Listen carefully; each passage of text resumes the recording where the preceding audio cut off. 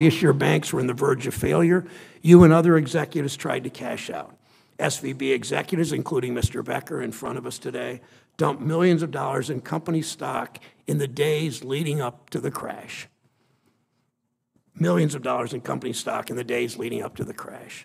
You were paying out bonuses until literally hours before regulators seized your assets. To people in Ohio and around the country, this feels sickeningly familiar. To most Americans, a lack of Wall Street accountability tracks with their entire experience with our economy. Workers face consequences.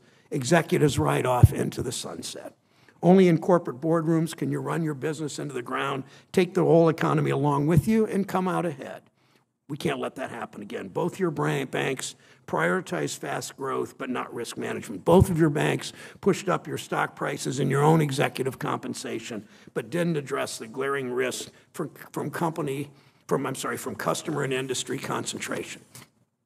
When you put other people's money and our broader economy at risk, there must be accountability for that level of mismanagement. Running a bank, as you know or should know, running a bank isn't like running any other company. If you manage a car parts business or a steel company and as I spoke to some steel executives today, you run it into the ground, you and the employees lose your jobs. The surrounding community may get hurt, but there usually aren't broader consequences for the savings accounts of families all around the country. With your jobs, other people's money is at stake. That's why we recognize that banking is different and why in return banks are subject to stricter rules, or they're supposed to be. Our committee is looking at ways to impose real accountability on those most to blame for big bank failures, the bankers themselves. It's why we discussed ways to increase accountability at last week's hearing. It's why we brought the three of you together today to answer for the mistakes you clearly made at these banks. Learning more about what went wrong will help us craft the strongest possible rules to prevent more of these failures. We know, of course, there's blame to go around. Your risk-taking was aided by former Federal Reserve Vice Chair for Supervision, Randall Quarles, who led the regulatory rollbacks in 2018, 2019, 2020. It's clear those rollbacks embolden bank executives to take on more risks. This all comes back to the power of your industry. From the rules that big banks, including yours, lobbied to weaken, to the impunity with which executives have been allowed to operate, the largest banks and the people who run them have been impervious to consequences for far too long. We need to change that beginning now. Senator Scott. Thank you, Mr. Chairman. The last 2 months have shaken the banking sector. Not only did we experience 3 of the largest bank failures in American history, we also found out that our banking regulators were utterly asleep at the wheel. And as I've said repeatedly, there are 3 major issues with bank failures. First was bank mismanagement, supervisory failure, and rocketing inflation. I am thankful that this committee has been able to come together to conduct the type of oversight that is necessary for us to understand and appreciate the depth of the mismanagement and the challenges that have been presented to the American people. And while today's bank focus will be on the management, Thursday we'll have an opportunity to talk about the supervisory failures. My Democratic colleagues will avoid the economic failure that landed us where we are today. When you spend and print trillions of dollars, leading to the highest inflation we've seen in my lifetime, 10 interest rate hikes is what happens. 10 interest rate hikes in about a year sends a signal of what is actually happening in the marketplace that seems to have been completely ignored by the bank execs. On top of that, our colleagues on the left have decided to make Jared Bernstein, the architect of the Biden economy and the Biden failure, the chairman of the CEA. But today, it's high time that we figure out what went wrong from a bank management perspective. It is critically important that we understand how our banking system experienced 2 of the largest failures in the history. That starts with getting answers from y'all. I'd like to start with Mr. Becker. I ran a business for a while, and I'll tell you, honestly, I'm shocked at the complete negligence and disregard for the economic realities that this country was facing. Under your leadership, SVB made significant bets on interest rates falling when everything indicated exactly the opposite. I'm not an economist. I owned insurance agencies. But anyone that paid close attention to the economy over the past 2 years could have plainly seen that the Federal Reserve was going to continue to increase interest rates. Truth be told, I don't think you need to be an economist or an insurance guy or senator to understand the direction, the trajectory of the interest rate hikes that we were going to see. But there was a JP Morgan analyst that said that SVB was already in trouble. I remember a blogger, a financial blogger, I think it was November of the previous year, came to the same conclusion that the portfolio risk was very high and increasing. So I hope to hear your analysis on why you did not act on the ballooning risk and how you failed to adapt to the increasingly vulnerable inflationary environment that impacted your bank, and more importantly, the customers of your bank. The Federal Reserve report noted that your bank's practices did not keep pace with the rapid growth in size and in risk. Further, the Federal Reserve's report also stated that the board of directors and risk management's experience and capabilities were lacking for a bank of $200 billion. Not only did you fail to hire a chief risk officer in a timely manner, and the definition of timely manner is several months the bank went without its chief risk officer in place. That challenge exacerbates the situation that Americans came to realize. To me, it sounds like a recipe for disaster, and sadly, in part, it's why we are here today.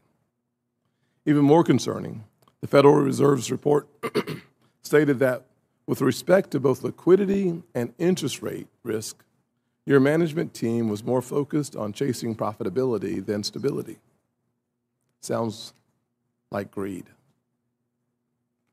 Perhaps this is why your institution had 31 open supervisory findings when it failed, which is about 3 times the average number. That's 31 notices that you received, flashing red lights that something was desperately wrong. But let me say this, SVB was an anomaly. And your lack of judgment, Mr. Becker, shows that you should not have been running the bank. To the American people, our true regional institutions are run by smart, competent individuals, and your money is safe. It's no doubt that the failure of SVB fed the bank run, leading to the liquidity crisis that ended up creating the contagion that also impacted Signature Bank. Signature Bank's board of directors and management also pursued rapid, unrestrained growth without developing and maintaining adequate risk management practices and control appropriate for the size, complexity, and risk profile of the institution. Nor did the management prioritize good corporate governance practices. The FDIC report further states that Signature Bank did not always abide by the FDIC examiner concerns and was not always responsive or timely in addressing FDIC supervisory comments and recommendations. Mr. Shay and Mr. Howell, I'll be eager to hear you tell me why you thought it was okay to not respond in a timely manner. The laws are not above you, so I'd like to understand why you thought they were.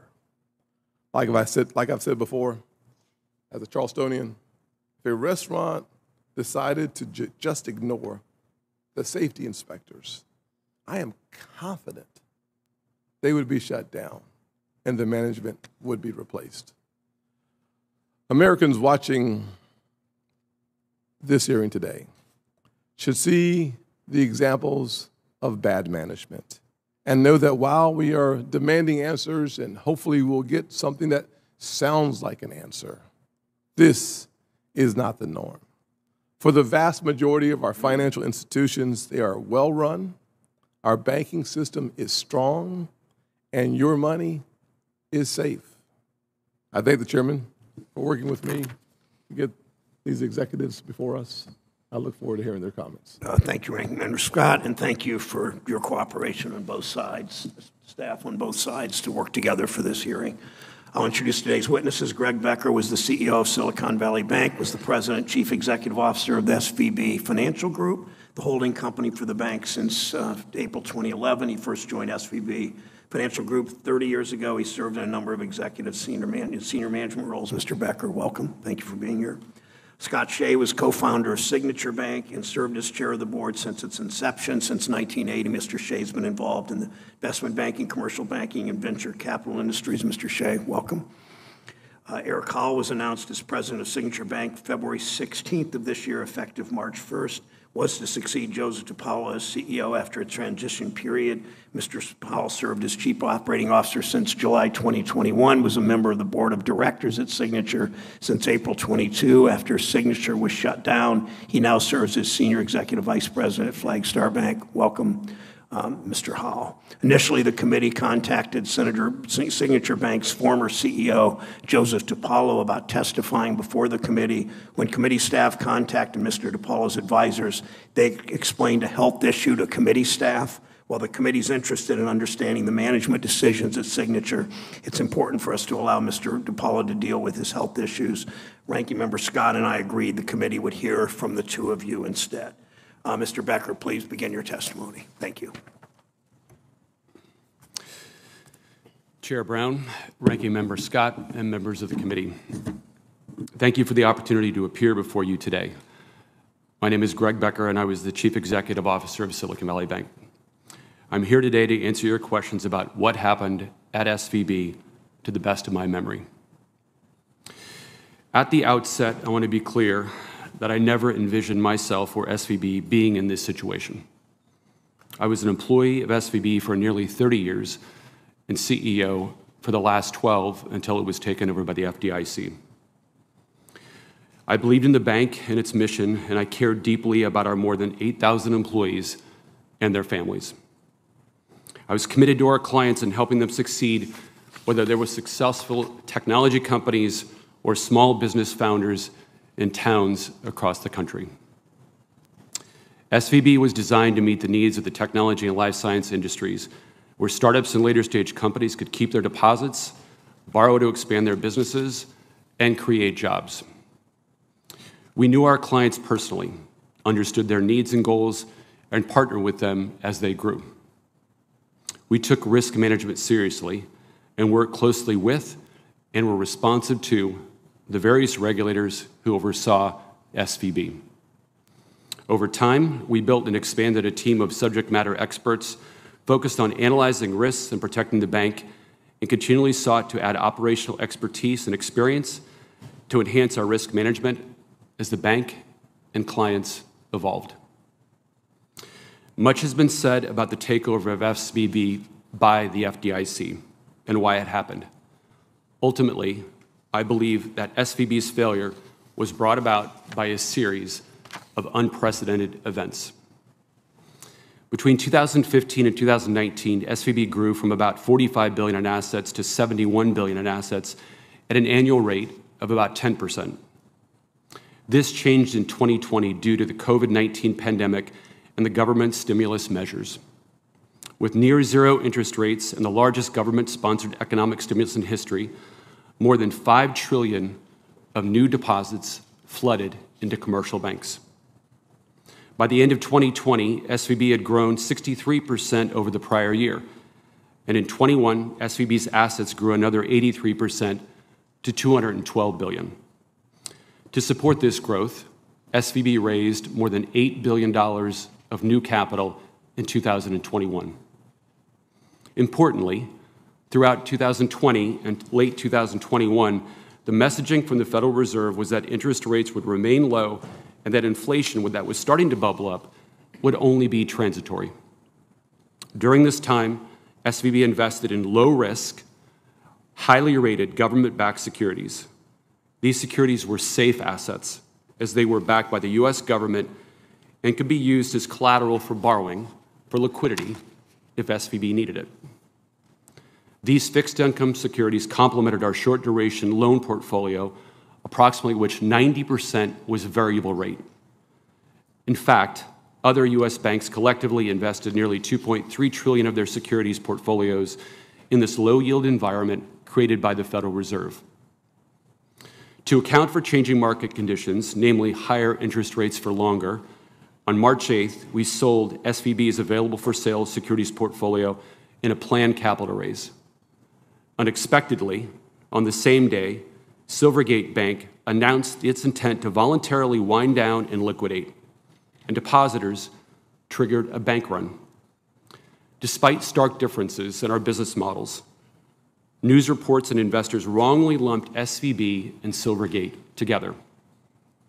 Rumors and misconceptions quickly spread online, culminating on March 9th with the first-ever social media bank run, leading to $42 billion in deposits being withdrawn from SVB in 10 hours, or roughly $1 million every second. Over 2 days, approximately 80% of total deposits were requested to be removed from SVB. To put the unprecedented velocity of this bank run in context, the previous largest bank run in U.S. history was $19 billion in deposits over 16 days. In the face of these unprecedented events, the leadership team and I made the best decisions we could with the facts and forecasts available to us at the time in the best interests of SVB, to employees, and to clients. I worked at a place I truly loved, alongside our dedicated employees, to support our clients who were innovating in astonishing ways. I believe that SVB had a positive impact on the roughly 100,000 companies we supported over multiple decades. The takeover of SVB has been personally and professionally devastating, and I'm truly sorry for how this has impacted SVB's employees, our clients, and our shareholders. And I hope that I can provide insights that will help this committee and the American public better understand what happened. Thank you. I'm sorry. If you proceed, Mr. Shay, thank you. Chairman Brown, Ranking Member Scott, and members of the committee, thank you for the opportunity to be here to discuss Signature Bank and my role as chairman of the board. In 2000, I co-founded Signature Bank. At the time, the banking industry was experiencing many mergers, and many big banks were not serving the needs of middle-market customers. I felt that a mid-sized bank would provide an important commercial service to businesses that preferred a smaller, more personal banking experience. Signature Bank followed a single point of contact approach, in which the bank's clients' teams personally served the needs of small and medium-sized businesses. Our bank had a diverse group of clients, including industrial companies, commercial real estate firms, healthcare providers, professional service firms, nonprofits, and many others. We placed a priority on providing financing to affordable housing providers in low and moderate income areas, and did so for many years. Through the hard work and dedication of our employees, we went from a small bank with $40 million of startup funds to a successful middle market bank with more than $100 billion in deposits. We were a solid and thriving bank that played an important role in our clients' businesses, and I was enormously proud of our success. In 2018, we began accepting deposits from businesses in the digital asset sector. I supported this effort because I believed that the digital assets payment systems can make financial transactions faster, easier, and cheaper, with funds moving from place to place in minutes rather than hours or days, and at a much lower cost than traditional payment systems. I was not alone in my enthusiasm for digital assets. Over the years, many other banks and financial institutions and money managers have entered the market for digital assets, and governments, both state and federal, have expressed support as well. As with other parts of Signature Bank's business, digital deposits grew over time. Nonetheless, because this was a relatively new sector, Signature Bank carefully monitored the business in an effort to ensure that clients met our internal standards, including for compliance with anti-money laundering laws. We also limited the kind of business we would do. Signature Bank's digital business was focused on accepting U.S. dollar deposits from businesses in the sector. Additionally, I publicly supported increased government regulation of the digital asset sector in order to ensure that businesses operating within the sector had regulatory oversight. In the latter part of 2022, the digital asset sector experienced increased volatility and regulators expressed concerns. Signature Bank took these developments seriously and in just a few months significantly reduced its digital asset deposits. Unfortunately, a series of truly extraordinary and unprecedented events unfolded quickly. On March 7th, the bank with strong ties to the digital asset sector announced it was going out of business, and 3 days later, a second bank, Silicon Valley Bank, was seized by regulators. And then, within just a few hours, our depositors withdrew $16 billion from the bank. Nonetheless, I was confident that Signature Bank could withstand the economic earthquake that occurred that day.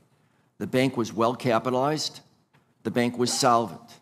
Indeed, it was always solvent, with assets well in excess of liabilities, even at the very end. And the bank had a well-defined and solid plan to continue in operation and withstand additional withdrawals. Although I believe the bank was in a strong position to weather its storm, regulators evidently saw things differently. On Sunday, March 12th, regulators seized Signature Bank. Although I disagreed with this decision, I recognize the important role that bank regulators play in our financial system. My first priority in helping to build Signature Bank was to provide excellent service to our customers. I was therefore pleased that the government guaranteed the full amount of our customers' deposits. Helping build a bank that for 22 years played an important role in the middle market sector of our economy was the pinnacle of my professional life. For that reason, March 12, 2023 was a devastating day for me. Thank you, Mr. Shay. Mr. Howell, thank you for joining us. Good morning, Chairman Brown, Ranking Member Scott, and members of the committee. I grew up in Orange County, New York. After graduating high school, I worked to pay tuition while attending the State University of New York at Albany. It was there that I met my wife, Amy. After graduation, I entered the banking industry, first working at Republic National Bank as a staff auditor. I worked in various positions at Republic for nearly 8 years and joined Signature Bank in 2000. At Signature, I started as the bank's controller and through years of hard work, rose through its ranks. I later served as the bank's chief financial officer for several years and was promoted to a position in corporate and business development. In that role, I worked to help grow the bank's core client base of small to medium-sized businesses and led the addition of experienced banking teams, both in the bank's traditional New York market as well as our expansion to California and Nevada. In 2021, I transitioned to the role of Chief Operating Officer and was given responsibility for bank operations and processing our clients' activities. In April 2022, I joined the bank's board of directors, and on March 1st, 2023, 11 days before the bank was seized, I was appointed president of the bank. Having worked at Signature Bank for more than 20 years, it was profoundly disappointing to see the bank seized and closed. The unprecedented events of March 10th, 2023, including the speed and amount of withdrawals that afternoon, astonished the bank. I believe the bank was well capitalized, solvent, and had sufficient borrowing capacity to withstand these and future withdrawals. I was disheartened that this did not come to pass. However, it is reassuring that the FDIC guaranteed the full amount of the bank's clients' deposits. When Greg Carmichael was appointed by the FDIC to oversee Signature Bridge Bank, I was asked to stay on as president and chief operating officer. In those roles, I worked to ensure the ongoing operations of the Bridge Bank and assisted in securing a sale of assets and liabilities to another bank. I'm continuing to work hard for our clients as they transition to this new bank, maintaining the relationships on which they rely, and I am proud to have played and continue to play a significant role in preserving employment for approximately 2,000 of my colleagues. Now, I'm happy to answer any questions.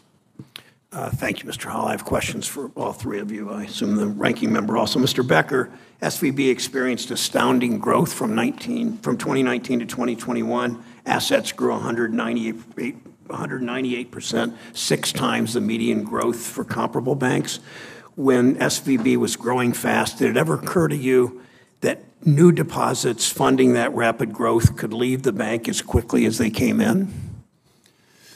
Senator, when the growth was occurring, I think it's important to note that the growth was from existing clients. So yes, we added new clients, but it was mainly our existing clients were raising more substantial amounts of money. And so we built several things. One is we added to our liquidity, making sure that we had borrowing capacity so that we could support an outflow of deposits which would occur. But again, I think it's important to note that was mainly from existing clients. By every measure, that kind of growth may sound good to Wall Street, but for most bank managers, it means more risk factors to keep track of. When your bank failed, it had 31 unresolved matters requiring attention, the Fed's term, 31 huge red flags identified by regulators. I think it's safe to say rapid growth was not because Silicon Valley Bank was 6 times better than other banks. Mr. Howell, once you started new business lines, it was important to show investors that Signature Bank could still be profitable. Is that right? Profitability was certainly something that we always looked at. It seems like big losses in a struggling stock price motivated management to jumpstart profits and boost the stock price. In doing so, you just didn't seem to care about increasing obvious risks.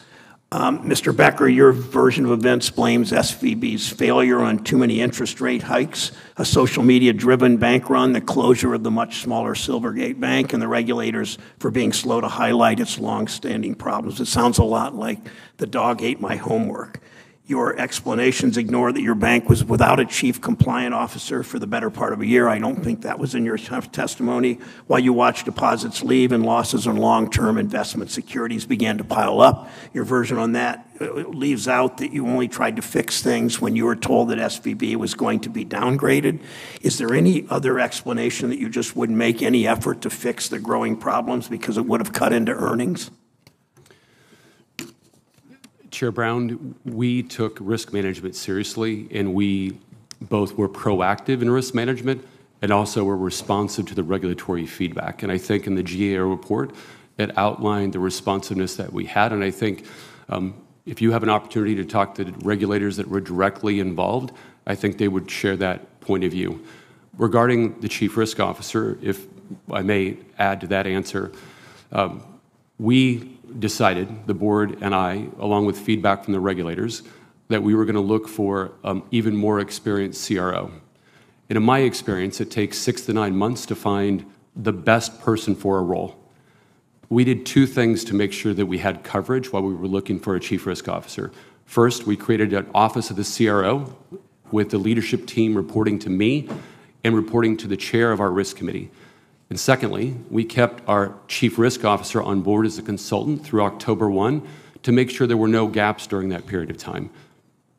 Mr. Shay, one of Signature Bank's fatal flaws was a concentrated depositor base that made it susceptible to a bank run. FDIC and New York banking regulators identified this as a problem. Signature Bank management assured them the bank's relationships and dedicated customer service would make customers less likely to flee. In the end, you bet on the hope that customers really, really valued that relationship, ignoring common sense risk management. The bank ended up with an extraordinary level of client concentration. The numbers, frankly, are hard to believe. 60 clients held 40% of total deposits, 4 depositors accounting for 14% of total deposits. Did you need that kind of concentration to make quick profits, Mr. Shay? The bank took steps to offset and ameliorate the concentration of uninsured depositors. The bank set aside an internal allocation of liquidity in order to offset or in order to provide an internal collateral measure of maintaining high-quality assets against uninsured deposits. In addition, the bank endeavored to diversify its deposit portfolio mix and maintain liquidity availability to offset those higher concentrations of assets. Thank you, Senator Scott. Thank you, Mr. Chairman. Mr. Becker, you said you took risk management seriously. It's hard to believe that comment as it relates to the uniqueness of your bank. Your bank had about 90% of its deposits uninsured. If you're taking risk management seriously, as you grow from $50 billion to over $200 billion in a very short period of time, as a guy who ran a couple of businesses that went from 0 to several thousand clients, the one thing I had to do was figure out how to get out of my business so I could work on my business. When you're the CEO, you're working in the business. It's very challenging to see your own blind spots. You actually need a board and the ability to step out of your role and look on your overall organization to come to a conclusion, where is the risk? And when your bank is such an anomaly in an industry where 90+% of your deposits were uninsured, how did you see that risk and then not respond to it? When you're a $50 billion bank, you don't have to worry about the stress tests. When you hit to $200 billion, you should be constantly aware of what a stress test looks like and how do you pass that test. And so it's hard for me to appreciate that you're taking risk seriously when, in fact, the anomaly itself should have triggered a different type of stress test in your own mind, in your board's perspective as well. So walk me through how you missed that, because that is core to what our nation has experienced in now having serious doubts about our banking system. Senator, if I can make a few points. One is on the level of uninsured deposits. I've been at the bank, or was at the bank, for 30 years. And in my history, our clients have always had substantial amounts of cash. That's just the profile. So that's not something that happened in the last 3 years, 4 years, or 5 years. It's always been that way. So we tended to have, and I think the ratings that were given to us by the regulators would show that we had substantial amounts of liquidity. But that's good. Let me ask you this question, Ms. Becker. If you look back 20 years ago, what was the uninsured deposits 20 years ago, 15 years ago? Senator, to my recollection, the deposits were always, uninsured deposits were always roughly between 85 and 90% of our balance sheet. And the growth from $50 billion to $200 billion with that level of uninsured deposits did not trigger, or something could be different at all? So let me add this to it. So one of the things we have to do is learn to look outside of our industries for the anomalies that we may see within our industry. So when you see Reddit and GameStop having the type of fluctuation that leads to massive increase in value and then precipitous drop, looking around the world of technology and seeing that things are happening, how'd you factor all that in, or did you factor it in? So, Senator, I think about it a couple different ways. One is our capital levels, and then our liquidity levels, and then just the advice and the expertise that we bring on board from other areas. That would be on the board, that would be on additional management team members, and then finally, kind of the last line of defense I would think about it would be the regulators. And so when I looked at the capital, and we included that in the written testimony, our capital levels, and I think there's questions about capital. And I don't have any questions about capital as it relates to what happened. I have questions about liquidity, because capital really wasn't the challenge that you faced. You had a concern and an issue that, of course, manifested itself in liquidity risk because of 10 consistently increasing interest rates hikes that made your liquidity crunch a real challenge. So look at it from just the liquidity perspective. Yeah, so to address that, and I'm just going to speak from 2021 all the way to the end of 2022, we increased the liquidity, and as I think about it, it's both the cash that you have and your borrowing capacity, 300%. So at the end of the year, we had borrowing capacity of $69 billion, plus the cash that we had. You basically had liquidity of roughly $80 billion at the end of the year. And so, again, as we looked at liquidity overall, relative to the size of bank we were, we certainly felt that we had ample liquidity. And we're able to, even with the fastest bank run in history, 41 of the $42 billion of deposit outflows that day, that Thursday, were covered by SVB. And we could have handled even more. We were moving collateral from the Federal Home Loan Bank to the Federal Reserve. So the ability to cover that amount of liquidity, or that amount of outflow, we certainly showed that we had ample liquidity. It's the unprecedented event, the fastest bank run in history. From our standpoint, that was the anomaly. Thanks, Senator Scott. Senator Warner of Virginia is recognized. Well, thank you, Mr. Chairman. I know I just heard the end of that question, but I do think this $42 billion in 6 hours and how that was spurred on by the internet and, frankly, some folks the night before merits some further consideration. But I do want to really thank you for holding this hearing today. I know the committee's pushing forward in this analysis of what went wrong at these banks and what regulators in Congress needs to do to make sure we don't do it again. I know we'll get the chance to see the regulators later this week. So today I would just want to say a few things about the management and the board oversight. As a former business owner, I feel very deeply that management of complex growing organizations is a 24/7, 365-day-a-year exercise. And I think the responsibility to employees and the public means that you don't let up when dealing with the risk, and that means staying on top of your organizations and trying to make sure we always look around the corner about what's happening. Later this week, we'll obviously have a chance to look into supervision. However, the further we get into these postmortems, it feels to me, and I know people may have already raised this, that there was a failure, unfortunately, at both institutions in Banking 101. That in many ways, whether you all had been the size of the institutions, or I just came from some more community banks in Virginia, if you've been institutions at $5 billion, there should have been warning signs on interest rate mismanagement. The truth is as well, both of your models, and I'm familiar with both of your banks, had this really fast growth strategy and clearly took on the question about the number of and volume of uninsured deposits.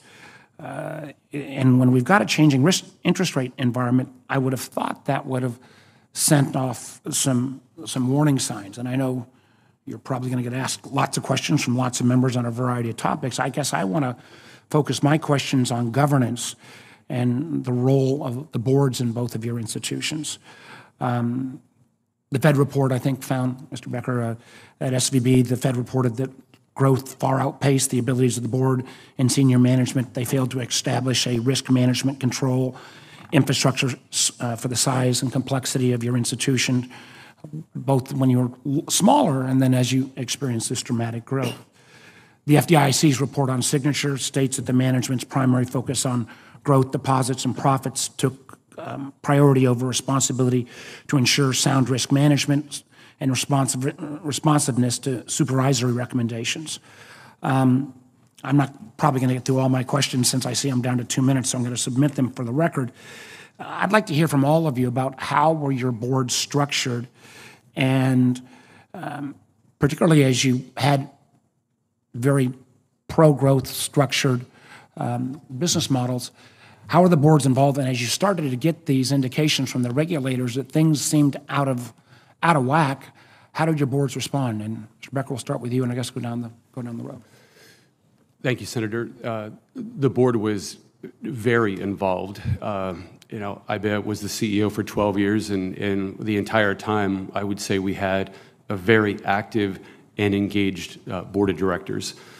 We had various committees that managed different responsibilities. We had a risk committee, we had a finance committee, we had a governance committee, we had a compensation, and we had an audit committee. And again, they were very actively involved. The finance committee was the main committee that had oversight of our asset liability committee, which is the subject of a lot of the questions that have come up already, and I'm sure will come up during the course of this hearing. In early 2022, we received feedback from the regulators that we needed additional experience on the board, that we needed more LFI experience. We immediately, I know I was actively involved and the board was actively involved in recruiting an even stronger LFI-focused board of directors, which we had done And we did over the course of 22. So very engaged board and a responsive board. Can we hear signature as well? Signature Bank had a very active and very involved and engaged board that asked questions, challenged management, took its responsibilities seriously. It took the reports of the examiners, of the regulators very seriously. It also had committees from risk to credit to examining, which was the audit committee, that went into deeper. Well, I've got a series of questions I want to put in for the record, Mr. Chairman, but respectfully, guys, if you had this many notices from the examiners, I would have thought somebody from the board would have been calling timeout. This is a serious issue, and I've got questions for the record that I hope we'll get in. Thank you, Mr. Chairman. Thanks, Senator Warner. Senator Rounds of South Dakota is recognized. Thank you, Mr. Chairman. Let me begin. I'm uncomfortable trying to be a Monday morning quarterback, looking back at what was a very challenging time for your banks. And yet, as part of the due diligence that we're responsible for providing and the look back and the oversight, we're looking not just at what would have appeared to be a failure by management, but by the boards as well, and also a look at the regulators and how they responded. And so, Mr. Becker, for you, according to the Federal Reserve's supervisory report released on April 28th, Silicon Valley Bank failed to assess and manage its interest rate risk in its rapidly growing securities portfolio. SVB had breached its long-term interest rate risk limits on and off since 2017 because of the structural mismatch between long-duration securities and short-duration deposits.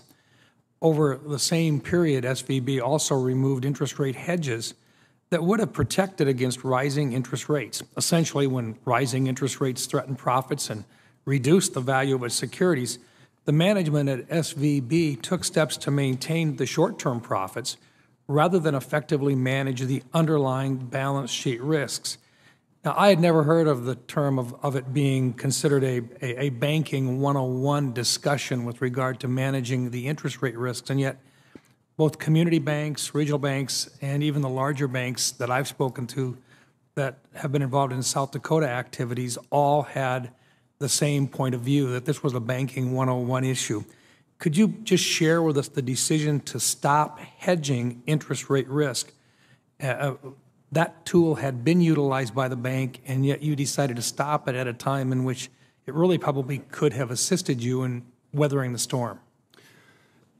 Senator, as I outlined in my written testimony, the specific decisions around hedges and investments were done by our ALCO committee and executed by our Treasury team.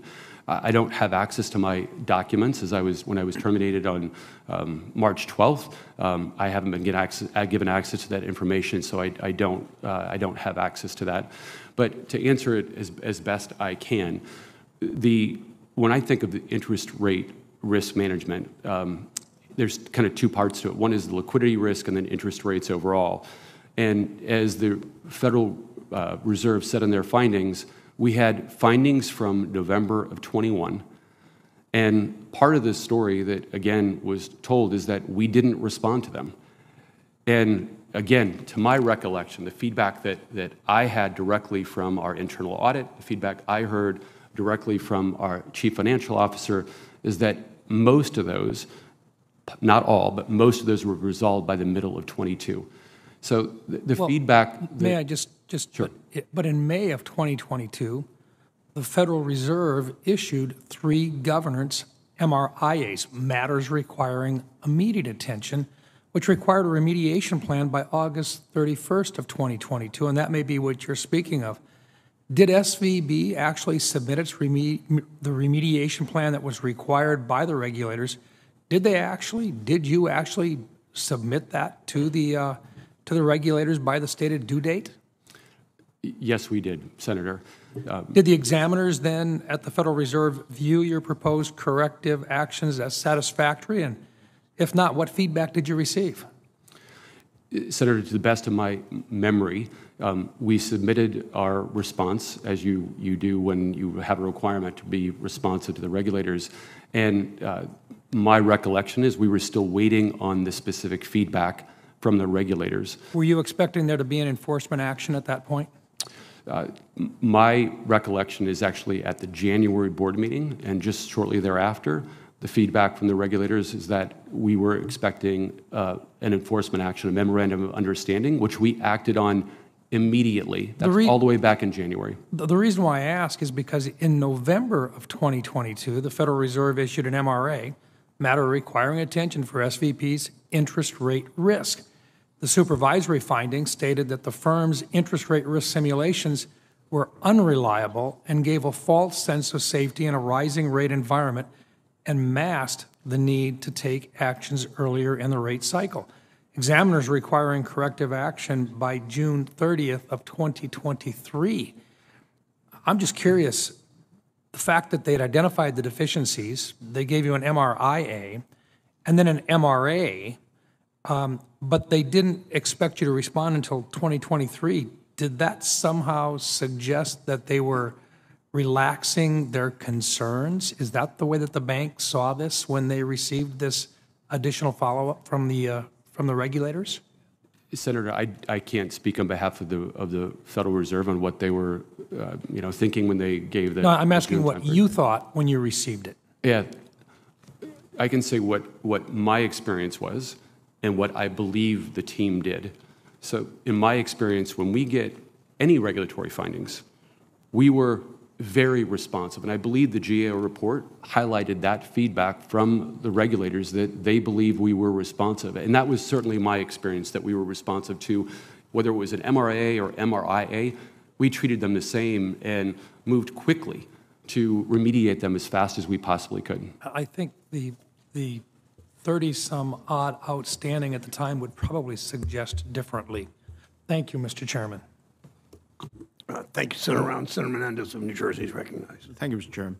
Mr. Becker, it has been reported that on January 26, you filed a 10b5-1 plan. In accordance with that plan, on February 27th, 11 days before your bank failed, you sold $3.6 million worth of stock.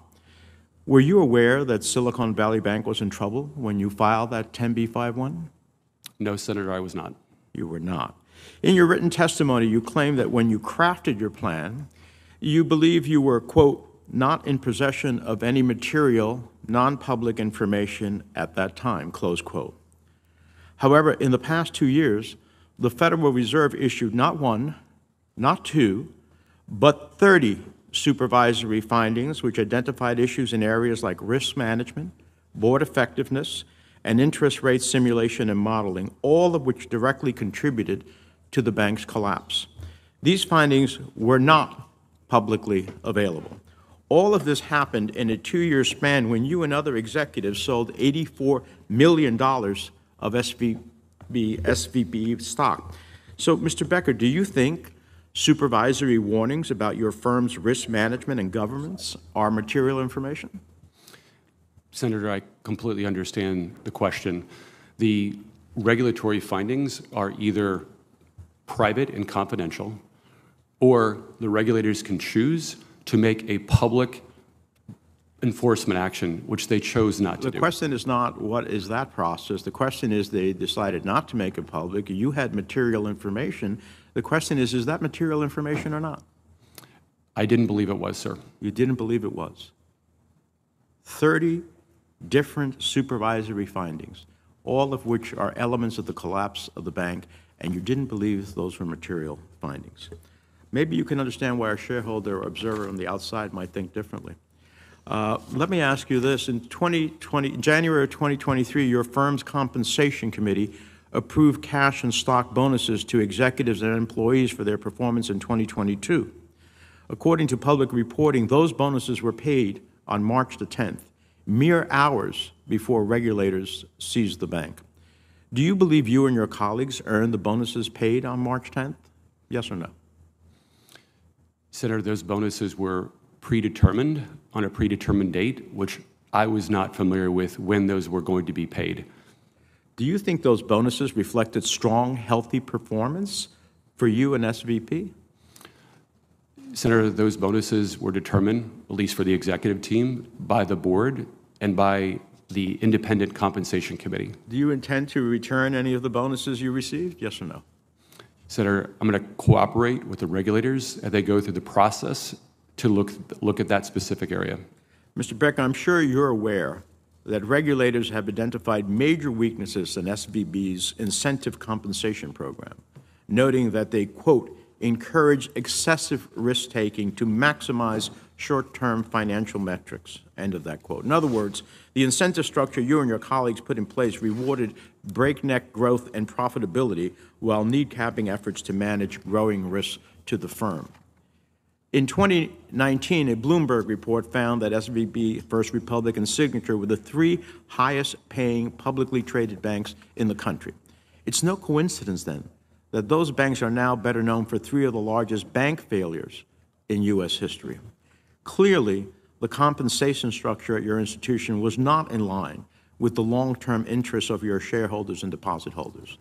I hope to work with my colleagues on legislation to rein in risky incentive-based compensation plans that leave taxpayers footing the bill when banks fail.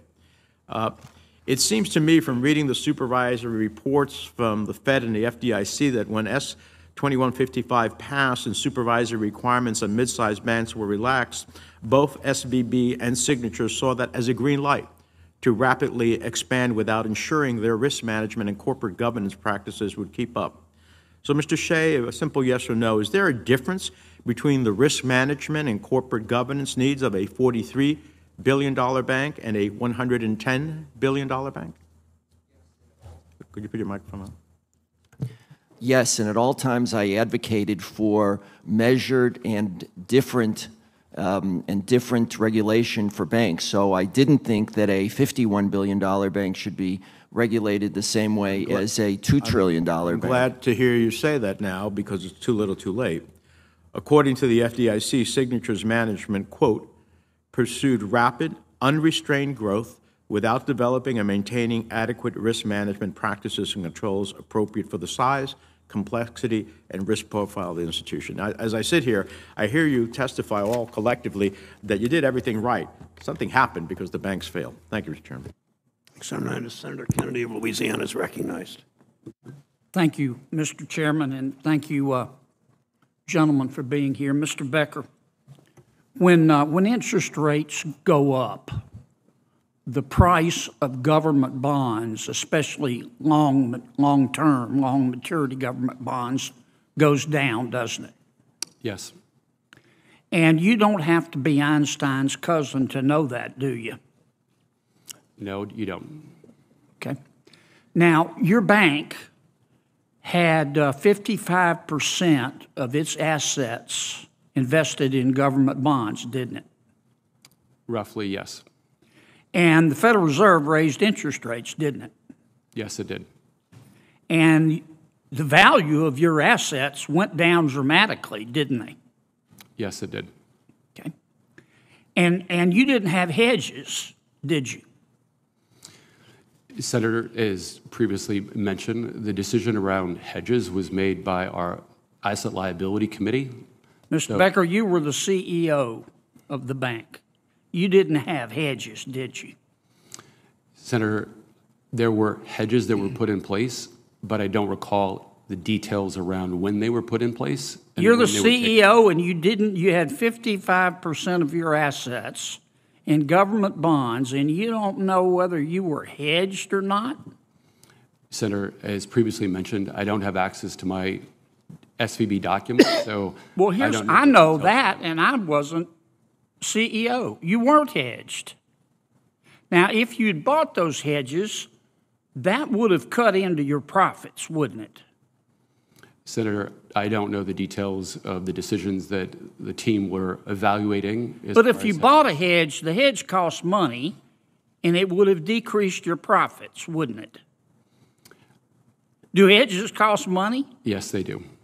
And so if you bought hedges, you'd have less money, right?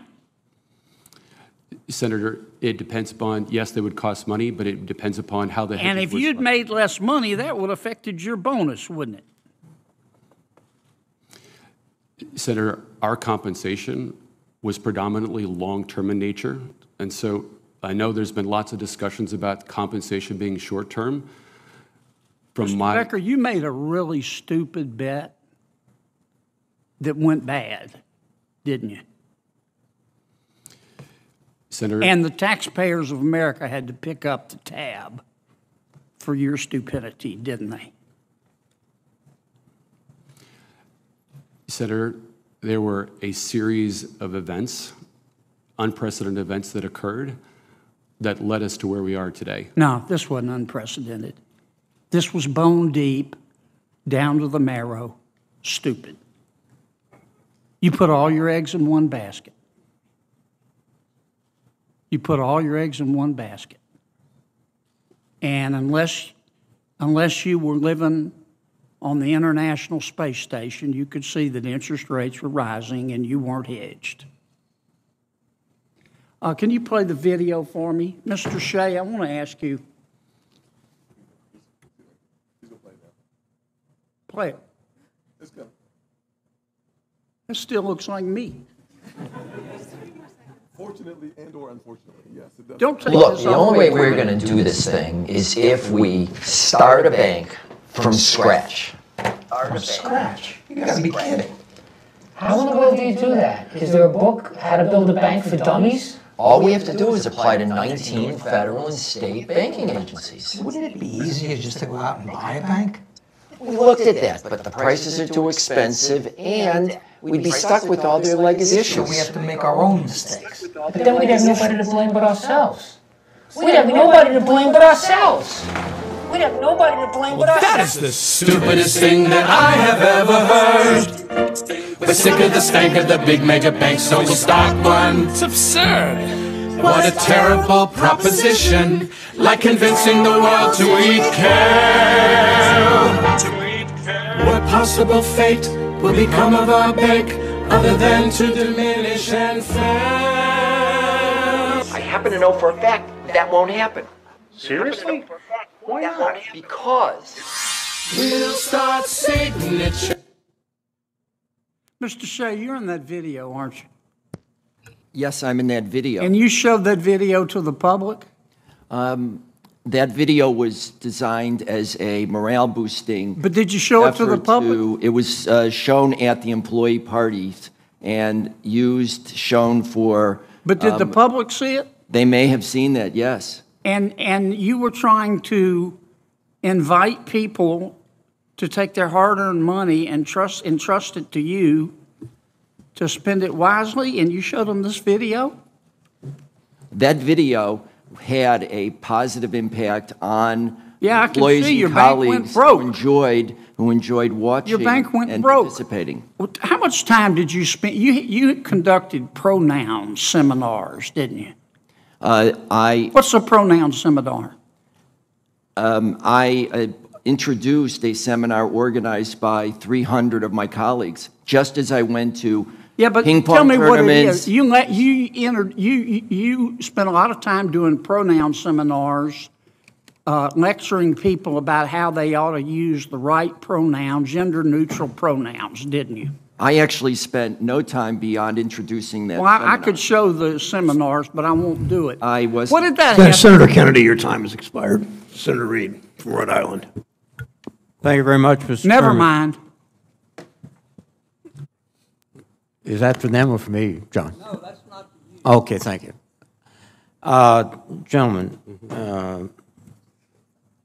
this is a moment in which the American public wants some very direct answers. And let me turn first to Mr. Becker. The Federal Reserve report found that SVB repeatedly breached its internal risk limits for interest rate exposure for years.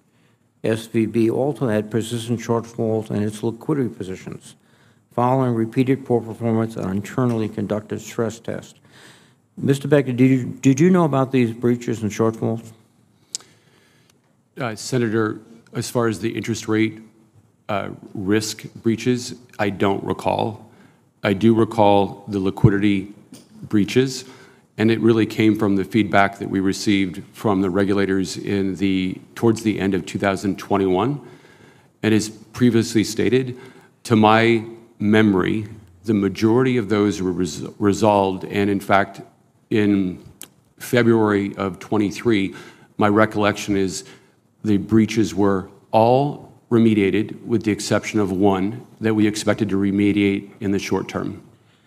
But you had no knowledge of interest rate exposures that were reported by the Federal Reserve? So I know we received the MRA towards the end of 22. That's my recollection, and I remember our team was working on resolving that. It's hard to conceive of a CEO of a bank not being attuned on almost minute-by-minute basis to interest rate exposures, since that's one of the essentials of banking. I'm not an expert, but I don't think I'd be contradicted.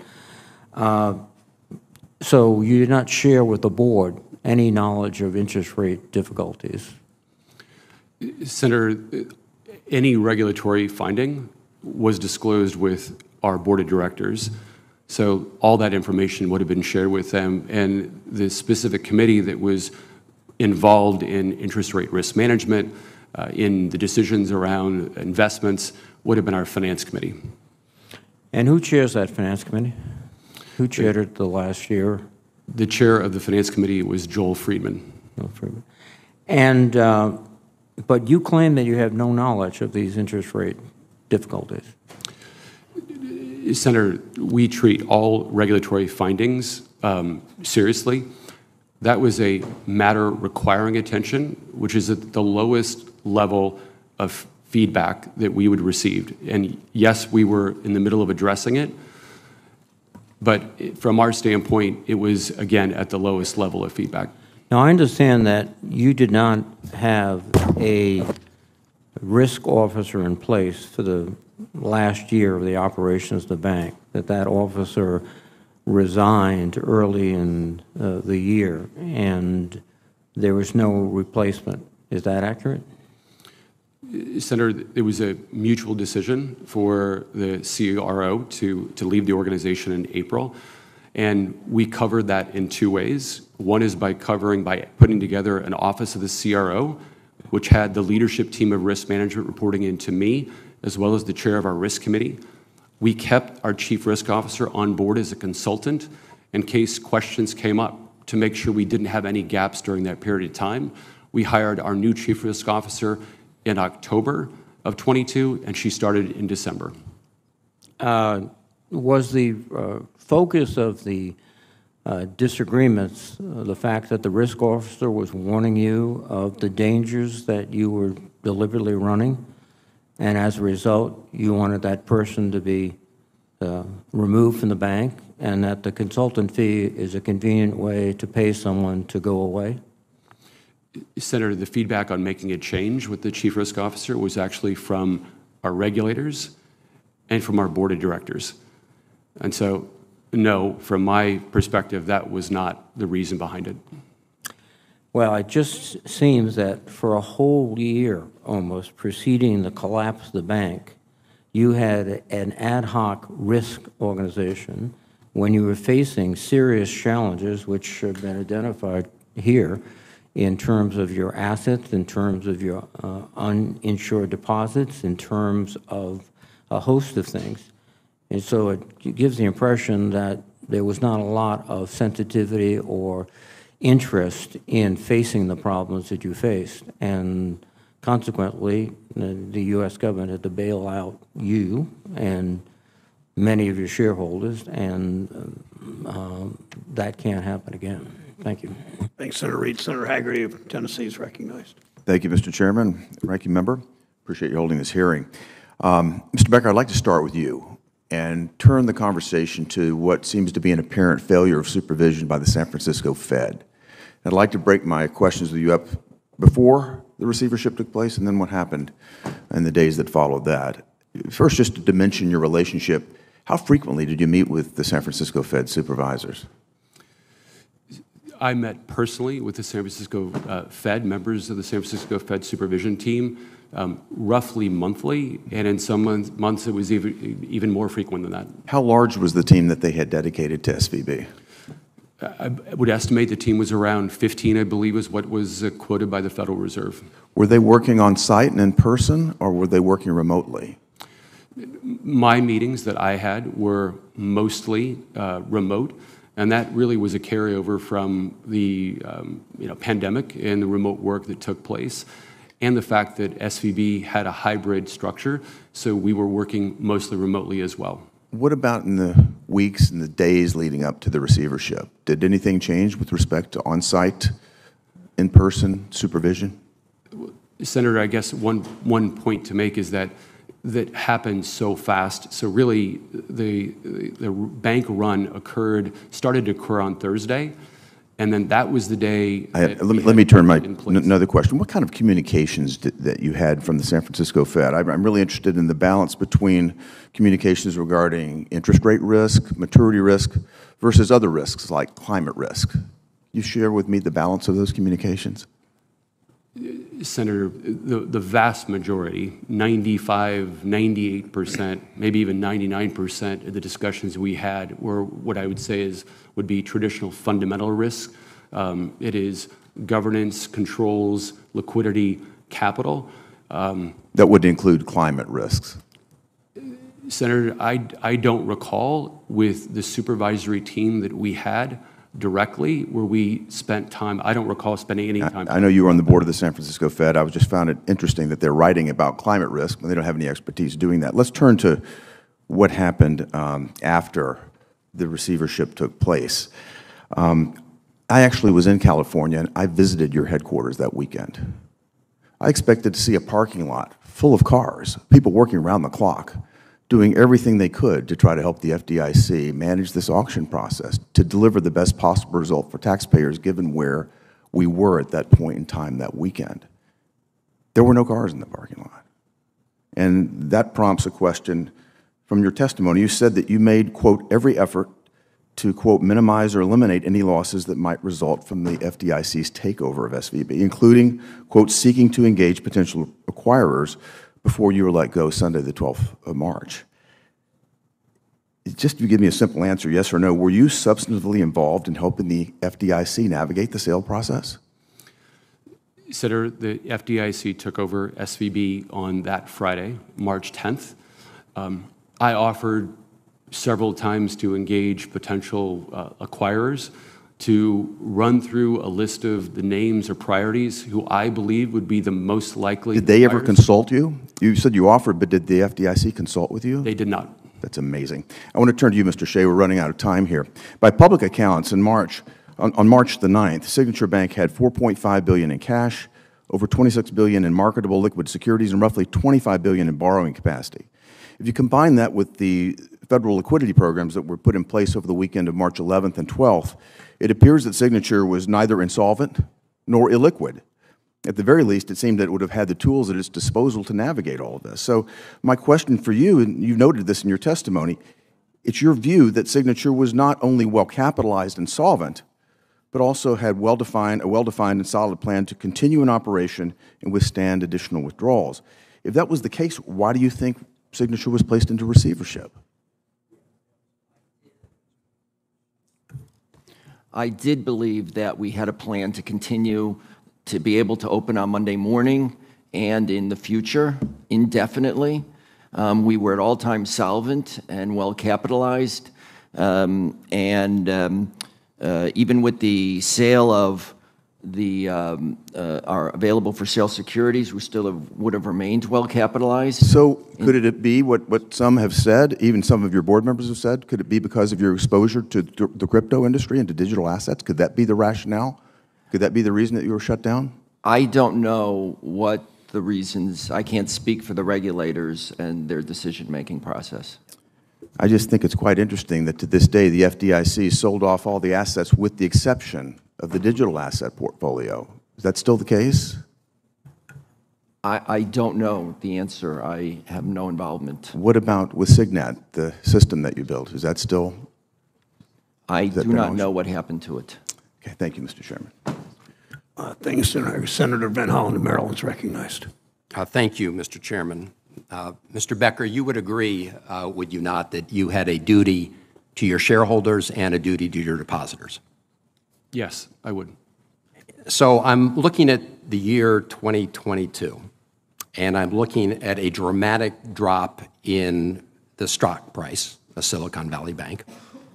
I'm looking at a huge increase in the amount of uninsured deposits. And I'm looking at your end of 2022 bonus of $1.5 million. So my question to you is very simple. Sitting here today, do you believe you should have received a $1.5 million bonus after the performance indicators I just referenced? Senator, if I could clarify one point. The uninsured deposit level from a percentage didn't change during 2022, at least to my knowledge it didn't. It had been at that level for as long as I can remember. As far as the compensation, that was determined by the board of directors, signed off by the board of directors based on the performance, their evaluation of that performance in 2022. Well, I have to question, knowing the facts as we do today, the judgment of the board of directors. Mr. Chairman, I would like to submit for the record a article from the Financial Times entitled "Executive Pay at Silicon Valley Soared After Big Bet on Riskier Assets." Without objection, so ordered. And I want to read from another Financial Times article that really analyzed what happened in 2022. And they start by saying the weakening profitability of SVB in 2022 led SVB to do something they say really dumb. In the first quarter, it unwound $5 billion in AFS hedges, available for sale hedges, to book a $204 million gain. And in the second quarter, it dumped another $6 billion of hedges to lock in a $313 million gain. Mr. Becker, do you question those facts? Senator, the only thing that I don't know the details on. My understanding is when you cash out a hedge, that the benefit of that is actually amortized over the life of that hedge, which could be anywhere from 4, 5, or 6 years. So it wasn't taken into income at that point in time. Right, but I guess you don't contest the facts about what this article just printed, right? Just want to make sure. With the exception of the period of time which that is taken into income. Well, okay. So do you agree with the Financial Times analysis that this was really dumb? Maybe you didn't know it at the time, but looking where you are today, can you agree that that was a really dumb move? Senator, as outlined in my written testimony, the decisions around the hedges were actually overseen by our Asset Liability Committee and our Finance Committee. I have every reason to believe they were making the best decisions they could at that time, not in a short-term basis, but over the long run. And I don't have access to my documents to really confirm that. Well, Mr. Becker, I think the problem we have here is the facts tell a very different story. And what the facts suggest is that in the face of declining profitability and falling share price, you and the bank decided to essentially artificially goose your profits by making these sales, which put the bank in a much more precarious situation with respect to interest rate risk. And it appears from everything I've seen that when the board of directors provided the bonus, one of the things they considered was this short-term bump in the gains from the sales of these more liquid these assets. So the bonus was received in the end as a result of taking the risky behavior that ultimately led to the collapse of SVB, ultimately led to the loss of complete value for shareholders, and ultimately led to the FDIC having to come in to support depositors. So we are in the process in this committee looking at different mechanisms to claw back executive compensation. that we think was wrongfully gained in the sense that it wasn't deserved. And you answered the question about how your board found that you deserved. I'm asking you today, knowing everything you know, do you really think that getting a bonus of $1.5 million, given the showing in 2022 and just a short time before the total collapse of the bank, do you believe you deserve that? Senator, to the point you made about focusing on short-term, I respectfully disagree with that. And I believe the board did the best job they could in evaluating the performance that we had in 2022. Well, this is why I think people watching this hearing are just going to be scratching their heads and get angrier and angrier, because this is clearly an example where bonus was not tied to performance, not even at the end of the year, and certainly what the trend showed in terms of total collapse. And this is why people have very little faith in much of our financial system. Thank you, Mr. Chairman. Mr. Becker, please answer the beginning of the first part of Senator Van Hollen's question about whether you believe you deserve that. Senator, from the standpoint of that compensation, that's determined by the board of directors. And so I know they believed it was fair, and I believe that they were accurate. Thank you. Senator Tillis of North Carolina is recognized. Thank you, Mr. Chair. Gentlemen, thank you for being here. Mr. Becker, I wanted to ask you a question. First off, for people watching this may not know the abbreviations, matters requiring attention or matters requiring immediate attention means that a supervisor has identified an area of risk that's unchecked. I just want to make sure that I've got my timeline right. By July of 2022, following the issuance of numerous MRAs and MRIs, SVB was placed into a supervisory review and flagged for poor governance, controls, and overexposure to interest rate risk. This was in July of 2022. In early 2023, and incidentally, this is based on the Fed's supervisory review, a document we just received recently. In 2023, the supervisory review was escalated to a horizontal review, an elevated tier that is designed to assess the viability of risk management at a firm. The horizontal review also identified additional deficiencies. Is that the correct order that this occurred? Senator, you gave a lot of dates. I have to go back and take a look at that to confirm. So okay. If that was in the Fed report, I have no reason to believe it wasn't accurate. Okay. And then a broader question I want to ask you over the past couple of weeks, since the months now, almost, since the failure. The argument here has been all the management was incompetent, it was a management failure, or the other end of the spectrum, all the supervisors were incompetent, it was a supervisory failure. I kind of fit somewhere in the middle, saying that there were actions. I look at these MRAs and MRIAs. The fact that you didn't have a chief risk management officer didn't mean you didn't have a risk management function. But it does concern me with the length of time, and it looked like, because we were also seeing where the Fed was going to go with interest rate risk, that there had been. Tell me about the Manhattan project that y'all were working on after you got the MRAs and MRIs that haven't been discussed here, or if there was one. How aggressively were you trying to resolve these deficiencies that were identified by the supervisors? Senator, we were aggressively working on them. And I know in the federal report, they talk about dates when findings were given. Those findings in writing typically are done months and months after the initial verbal feedback. And when we respond not waiting for what's in writing. We respond immediately upon the feedback we receive when it's given. And that's the approach that I have always taken, and that's the approach that our team took as well. Mm-hmm.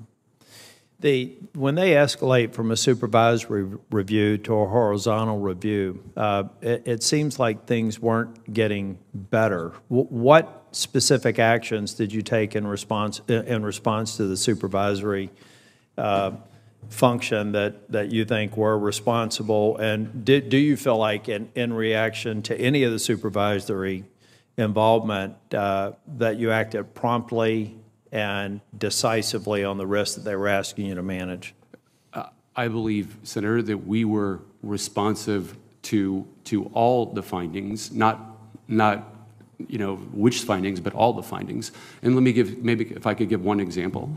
So a lot of discussion's been around liquidity and the findings around liquidity that occurred. And as you answer the question, so I'm going to give you time, could you also tell me how many of those MRAs and MRIAs were still outstanding on the days of the bank's failure? But go ahead. Sure.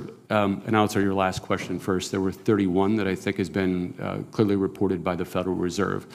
The ones that specifically related to liquidity risks that actually were given in roughly November of 21, they were immediately reacted to by our CFO, by our Treasury team, and overseen by our ALCO committee and our Finance Committee of the Board of Directors. Mm-hmm. And to my memory, by the middle of 22, the vast majority of those findings had already been remediated. And I believe even in early 23, my recollection is there was roughly one of those findings that were outstanding. So the team, again, from my standpoint, was very responsive to the regulatory feedback, specifically in the area of liquidity. Overall they were, but specifically in the area of liquidity. Thank you, Mr. Chair. Thanks, Senator. Senator Warren of Massachusetts is recognized. Thank you, Mr. Chairman, for holding this hearing. You know, the last time this committee received testimony from Mr. Becker, the CEO of Silicon Valley Bank, he was lobbying Congress, us, to do away with the Dodd-Frank rules designed to protect our nation's banking system. Now, unfortunately, too many people in Congress listened, and now here we are, 3 bank collapses later, picking up the pieces of Mr. Becker's successful efforts at deregulation. In recent reviews of the failures of SVB and Signature Bank, regulators found that weakened bank rules helped cause this crisis. They also found that each of the witnesses here today were repeatedly warned that their extreme risk-taking was dangerous. Now, instead of paying attention to those warnings, Mr. Becker, Mr. Shay, and Mr. Howell took on more risks so they could boost their own paychecks. Mr. Becker, you were SVB CEO from 2011 until it failed in March.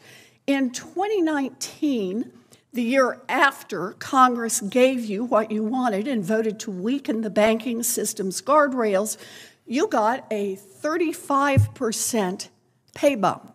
Not bad for a single year. In fact, your pay increased by nearly $3 million. Now, that same year that you got the pay bump, nearly 5 years ago now, how many active supervisory issues had the Fed identified and warned your bank about? Senator, I don't recall the specific number that we would have had in 2019. Well, you ran the bank, Mr. Becker. Do you want to take a guess? 1, 2, a dozen? I would guess it would be in the 10 to 15. Well, 17. Same year, you got a $10 million paycheck. The Fed had warned SVB of 17 unresolved supervisory issues. Now, your bank had issues with capital planning. It had issues with liquidity risk management.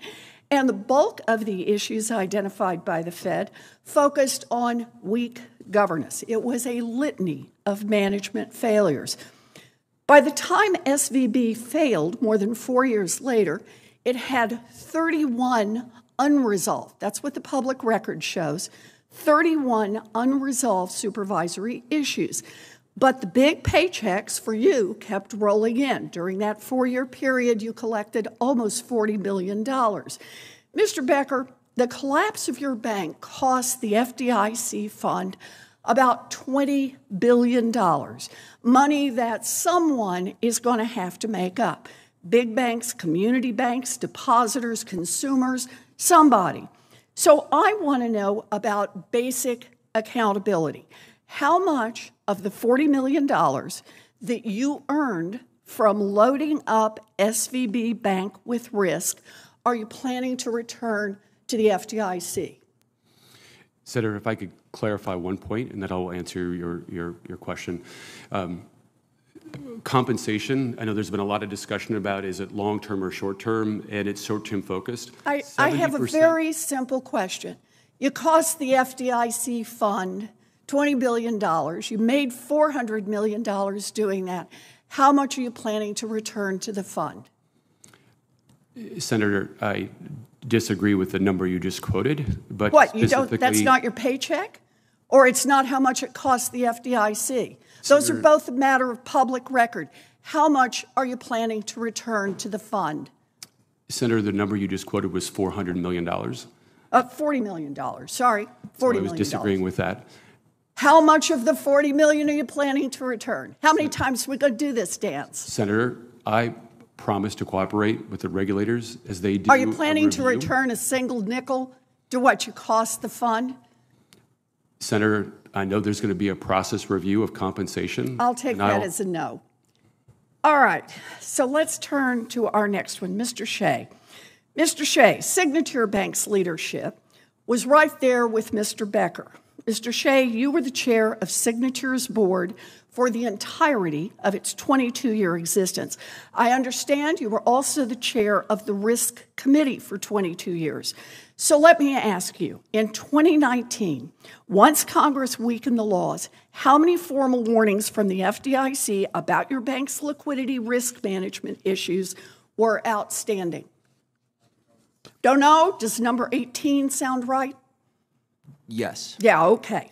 In fact, you were still chair of the Risk Committee in 2020, 2021, and 2022 when Signature received more warnings from the FDIC and, quote, never adequately addressed the liquidity risk management concerns.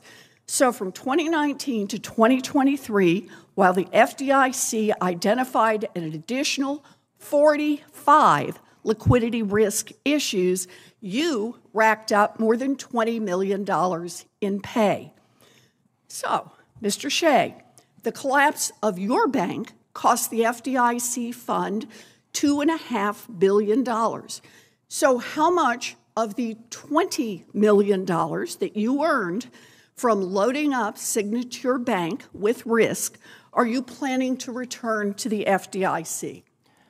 I believe that Signature Bank was a responsibly managed bank, solvent until the end. Yeah, well, I'm sorry. Your opinion on what is a responsibly managed bank is now laughable. So you're planning to return how much? The answer is none. That's it? I am not planning to do so, no. Okay, so here's the thing. Right now, the law says that people like Mr. Becker and Mr. Shay can come to Washington, they can lobby for weaker bank regulations, they can load up their banks with risk, they can pay themselves tens of millions of dollars in bonuses and stock options, and when the banks blow up, Mr. Becker and Mr. Shay get to keep all the money. And that is just plain wrong. And if we don't fix it, every CEO for these multi-billion-dollar banks will keep right on loading up on risks and blowing up banks, and everybody else is going to have to pay for it.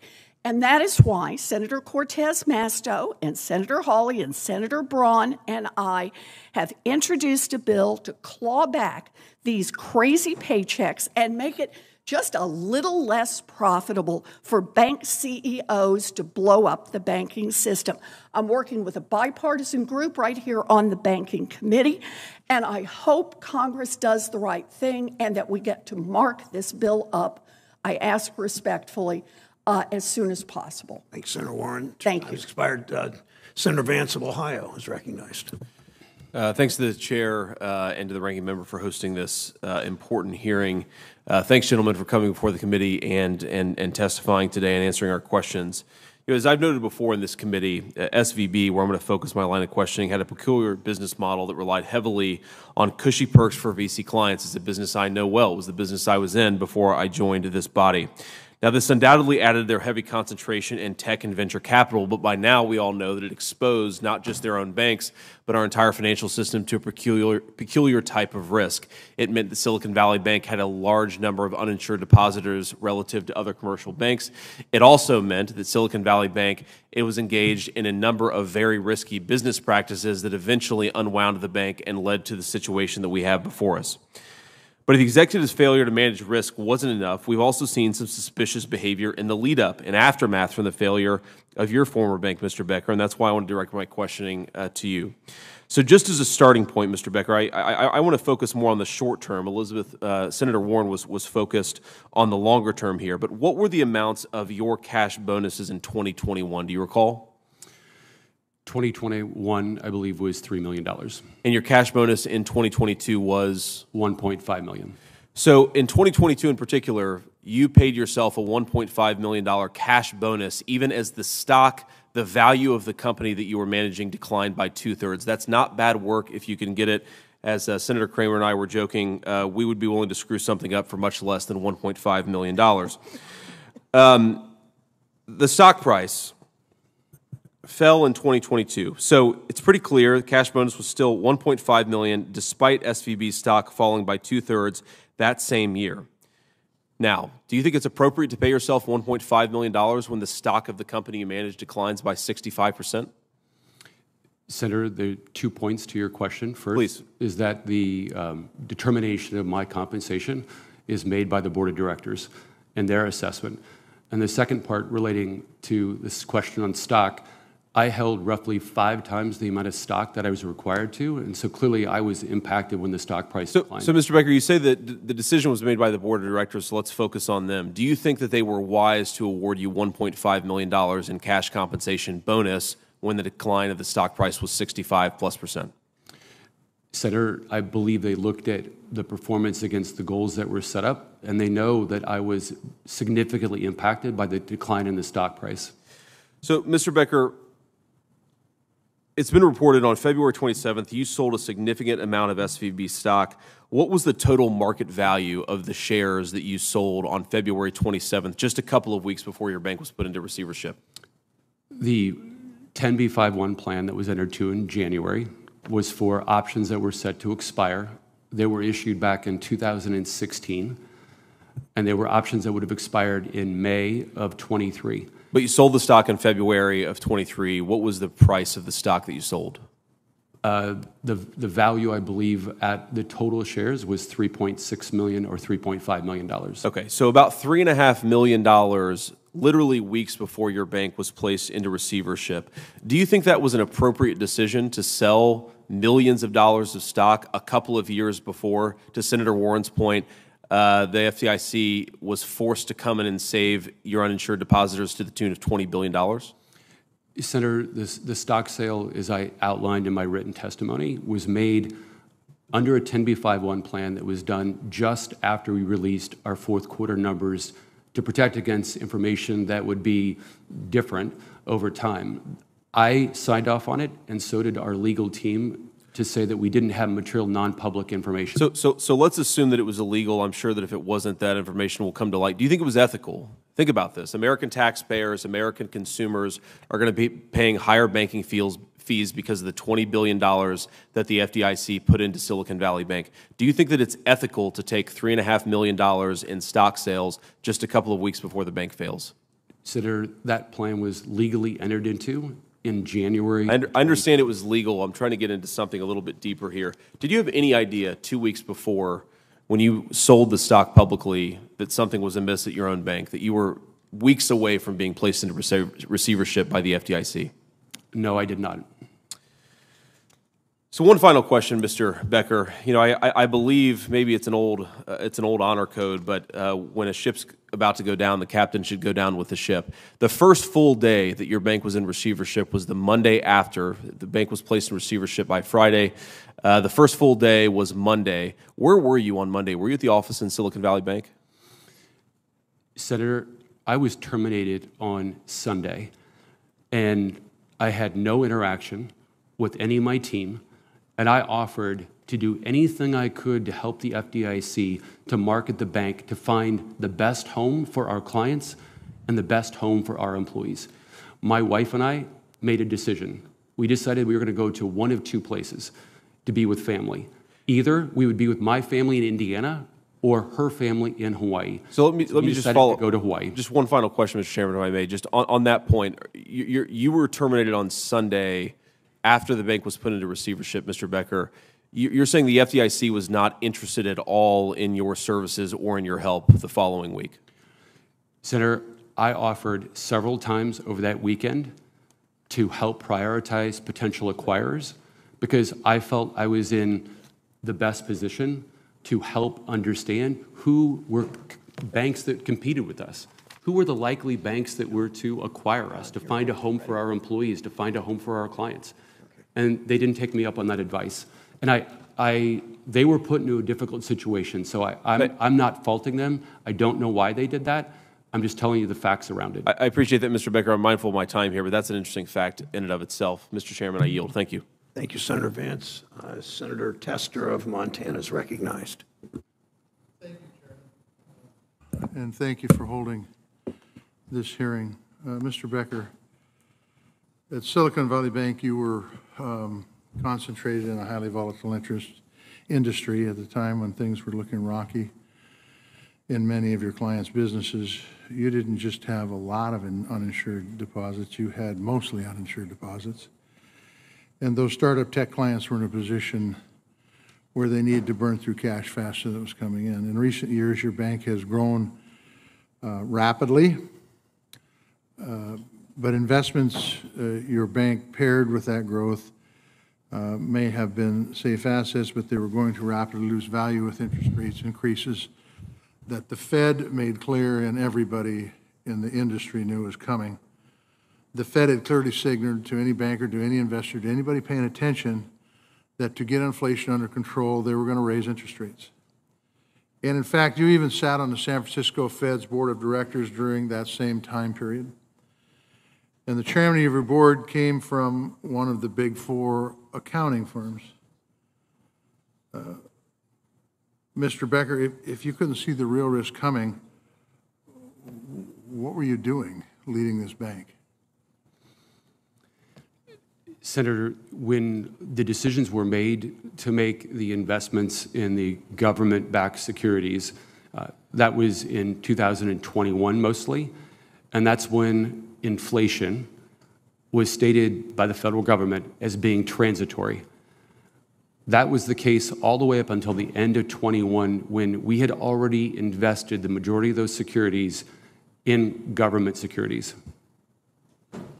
So you're in a situation where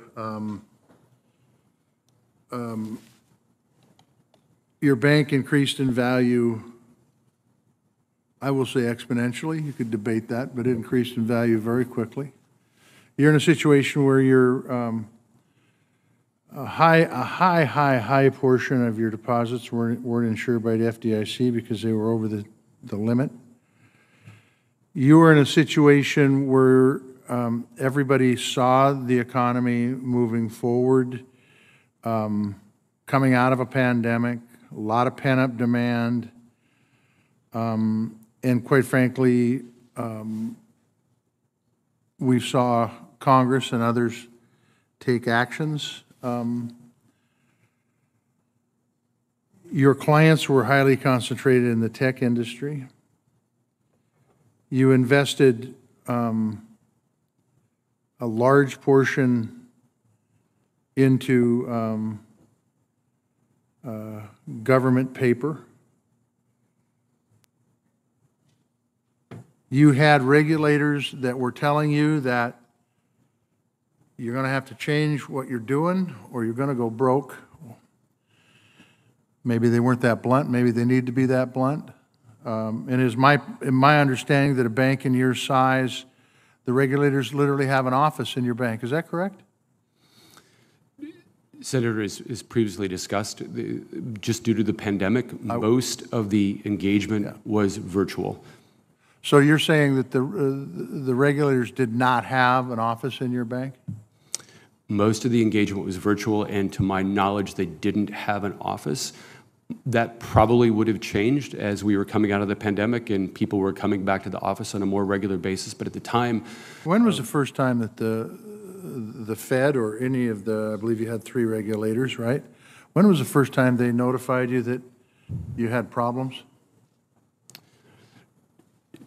Senator, I think about, the matters requiring attention or the feedback we get from regulators. Matters requiring attention. We're getting that on a regular basis. We're engaging the regulators, and So- we are being very responsive to the feedback they were giving us. So what you're saying is that, no, I would disagree that you were very responsive with the feedback they were given. Did you read the Fed report? I did read the Fed report. Okay, it shows that the regulators identified deficiencies, and then quite frankly, you didn't proceed with those deficiencies. I don't necessarily blame you for that, by the way, although I do. I blame the regulators. The regulators should have been standing on your front doorstep, not allowing you to go through the door until you fix these problems. So we'll take that up later, because I don't want the regulators to overreact and pinch all the folks that are following the rules to like happened in 08. But the fact of the matter is that it is very hard for me, and I am not in the financial industry. My folks, when I was raised, says if you can't afford to buy it, don't go to a bank. So I've not had a lot of work with a bank. But the truth is, it's hard for me to understand how somebody who sat on the Fed, somebody who is in tune with what's going on in the economy, somebody that had regulators telling them you've got stuff that has to be dealt with here, didn't take the kind of response that should have been taken. Now, whether it's you as president of the bank or whether it's people on your board of directors, I don't know what happened here, but the fallout of this, by the way, the fallout of this isn't just Silicon Valley Bank going down. It's the fact that we're going to have a lot of banks out there that are going to get the screws put to them because you guys didn't react to the recommendations that were made by the Fed and hopefully other regulators, but absolutely by the Fed. And I just don't understand how for 3 years this went on and nothing was done. And it ends up where that bank no longer exists, right? No longer exists. It does not. Thank you, Mr. Chester. Senator Daines from Montana is recognized. Mr. Chairman, thank you. I wouldn't trade you guys places there this morning, I can tell you that. The failures of Silicon Valley banks, Signature Bank, and the general turmoil in the banking sector are the direct result of the failures of executives we have before us today, but it's also a failure of financial regulators. I served on an executive team of a financially sound company, but also publicly traded for many years. I know what it's like to be in an executive team as part of a publicly traded company. But let's not forget the inflationary environment sparked in no small part by the Biden administration's reckless spending over the past 2 years also were part of this crisis. To put a finer point on it, all of these groups failed to prioritize clear and present risks of this inflationary environment. I remember sitting in this same committee, the Finance Committee and others, and we kept hearing about this transitory nature of inflation when we were screaming that inflation is real, it's coming, and interest rates are going up. But here's the shocking point as we looked and kind of started to unpack what happened out on the West Coast is while all this is going on with these inflationary risks, mitigating risks from climate change was their priority from the San Francisco district while inflation was wreaking havoc on this economy. We went back and looked at their guideline bulletins they put out. You compare what the San Francisco Fed published last fall in San Francisco, in New York, in the 12th and the 2nd Fed districts. It was about climate change, was the top risk identified. The Federal Reserve's recent report did not examine whether there was any discrepancy in the quality of supervision across the various districts, but I think that's a very relevant question. Vice Chair Barr's review found that staff at the San Francisco Fed felt there was a shift in culture that contributed to a less assertive supervisory approach. We looked at the 12th district, the San Francisco Fed talked about climate change. It was listed, number one, priority, stacked ranked as the top risk back in October of last year. Compare that to the 5th district, the Richmond district, where they said rising interest rates might be the top risk factor. I mean, I did not come from the banking sector, but we were screaming about that here on Capitol Hill, saying rising interest rates are going to be a major risk factor for consumers in this economy going forward. Vice Chair Barr also simultaneously states that this was the result of tailoring following the passage of S-2155, that landmark bipartisan bill that was enacted into law in 2018. I think this is an overly broad conclusion without a review of whether this is something that occurred across all 12 Fed districts. I'd also like to see the Federal Reserve and the FDIC examine whether any specific individuals were negligent in their duties and should be fired. The executives sitting before this committee today lost their jobs, and I think this is appropriate given the harm caused by mismanagement. We should also hold negligent regulators to the exact same standard. Turning to my questions. Mr. Becker, Chairman Brown mentioned in his opening remarks, and you confirmed that at the time of SVB's failure, the bank had 31 unaddressed safe and soundness supervisory warnings, by the way, triple the average number when you compare to peer banks. Your testimony is full of metrics suggesting that SVB was comparable to its peers. Well, part of that could be true. There's clearly one metric where SVB was an outlier. You stated earlier in this hearing that almost all the deficiencies were addressed. So my question is, you can help us out on this, did you receive confirmation from regulators that these 31 deficiencies were adequately addressed? Written confirmation, verbal confirmation, some kind of confirmation? Senator, to be specific, my comments were about they were being addressed because part of the discussion is about were we responsive to the regulatory feedback that we received, and the answer that I gave is we were responsive to them. They were definitely not remediated. Okay, so they weren't addressed. Okay, so it was in process but not complete. Some of them would have been signed off on by. How many of the 31 would you say would have been signed off? Do you recall? That were signed off, would have been signed off by internal audit. Again, I don't recall specifically, but I know more familiar with the ones on liquidity. And liquidity, again, to the best of my memory, the vast majority of those were remediated and signed off on by internal audit. Lastly, it's well known that SVB did not have a chief risk officer, the CRO, for the last 8 months of 22. In your testimony, you mentioned that SVB's prior CRO was still available as a consultant until October of 22, and that you made several hires to supplement your risk management team. Can you explain why your CRO left the company, and did you lean on her services while she was in a consulting capacity? Yes, the feedback on looking to find a CRO with even deeper LFI experience was really at the beginning, end of 21, beginning of 22. And that feedback came from our regulators, from the board of directors, from internal audit. And so that feedback was given.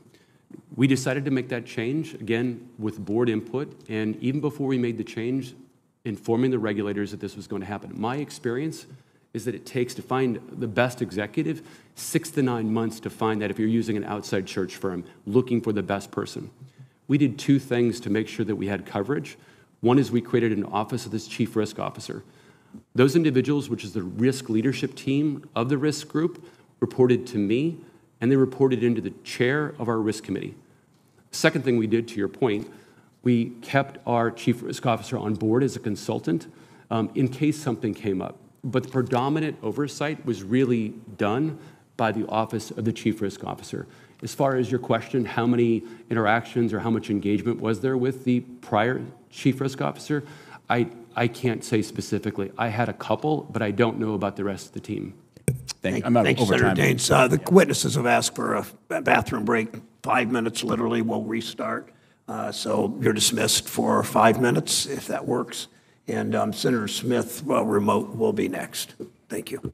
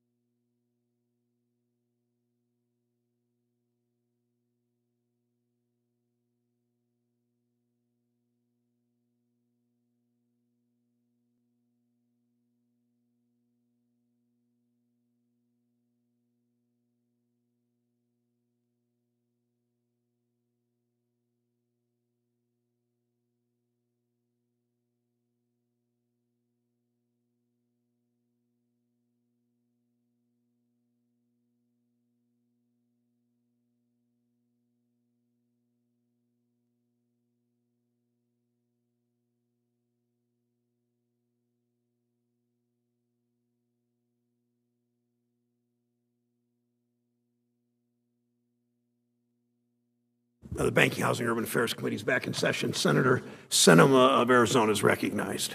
Thank you, Mr. Chairman, and thank you to our witnesses for being here today. Recent bank failures, including those at Silicon Valley Bank and Signature Bank, are textbook examples of executive incompetence, financial mismanagement, and incidentally, the brokenness in Washington. Both the Fed and the FDIC need to make meaningful cultural and operational changes to respond to problems faster and restore confidence in the system. I'm an original co-sponsor of the bipartisan bill, the Financial Regulators Transparency Act, alongside Senators Warren and Tillis and other members of this committee. This bill will ensure we can hold regulators accountable to the cultural and operational changes they've pledged to make. We'll discuss this more in Thursday's hearing. Today is about financial mismanagement by bank executives, which is where the lion's share of the blame should rest. Mr. Becker, thank you for being here. Page 6 of your testimony states that, quote, on the advice of Goldman Sachs, you decided to sell your AFS portfolio first. Did Silicon Valley Bank retain Goldman Sachs as a financial advisor or fiduciary?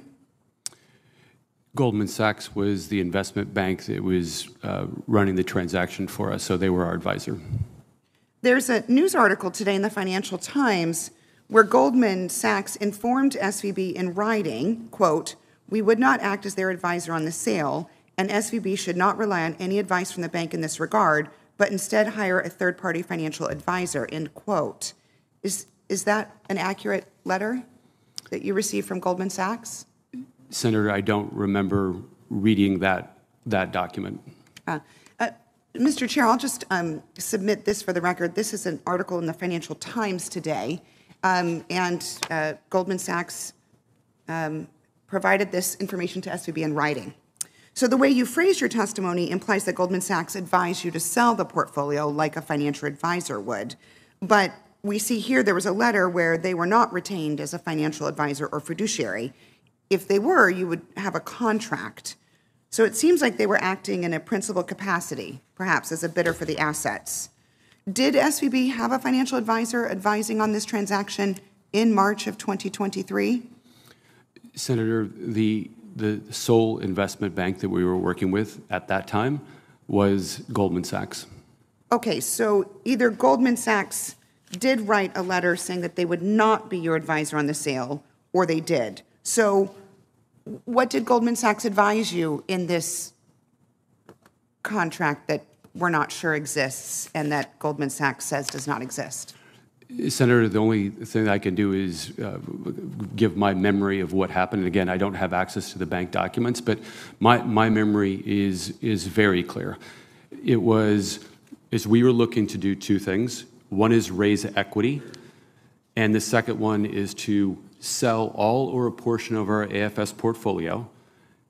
Goldman Sachs was the investment bank we worked with on both. And as we were having the discussion with our board of directors, or specifically the special committee of the board that was really the ones working with the management team on this, the direct feedback that we received from Goldman Sachs is that to show the purpose for the fundraise, the capital raise, because otherwise our capital ratios and liquidity was strong, we would need to sell the securities first to show the loss and then to bring the capital on board later that day or the next few days. And was Goldman Sachs your advisor on that sale? On the sale of the securities? That you're just describing, yes. Goldman Sachs was the investment bank that we worked with on that. Mr. Chair, it might be useful to try and get a hold of this letter because Goldman Sachs says that they informed SVB in writing that they would not be the advisor on this sale. Your testimony faults the interest rate environment for your failure, but I find it fascinating that other institutions, all of which were dealing with the same interest rate increases, seems to have hedged better than SVB. So why do you think other banks survived in the same environment where your bank failed? Senator, as I tried to describe in my written testimony, I actually think the unrealized losses across the banking sector, just the securities, but also, and I think this is not as well discussed, the loan portfolio. So when banks have loans that are longer duration, those unrealized losses exist.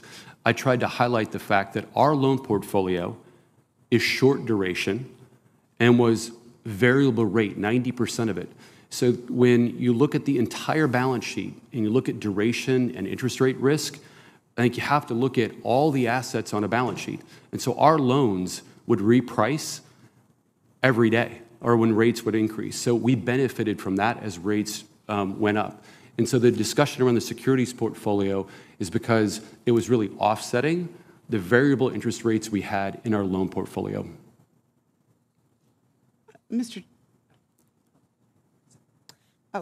Senator Brett. Thank you so much.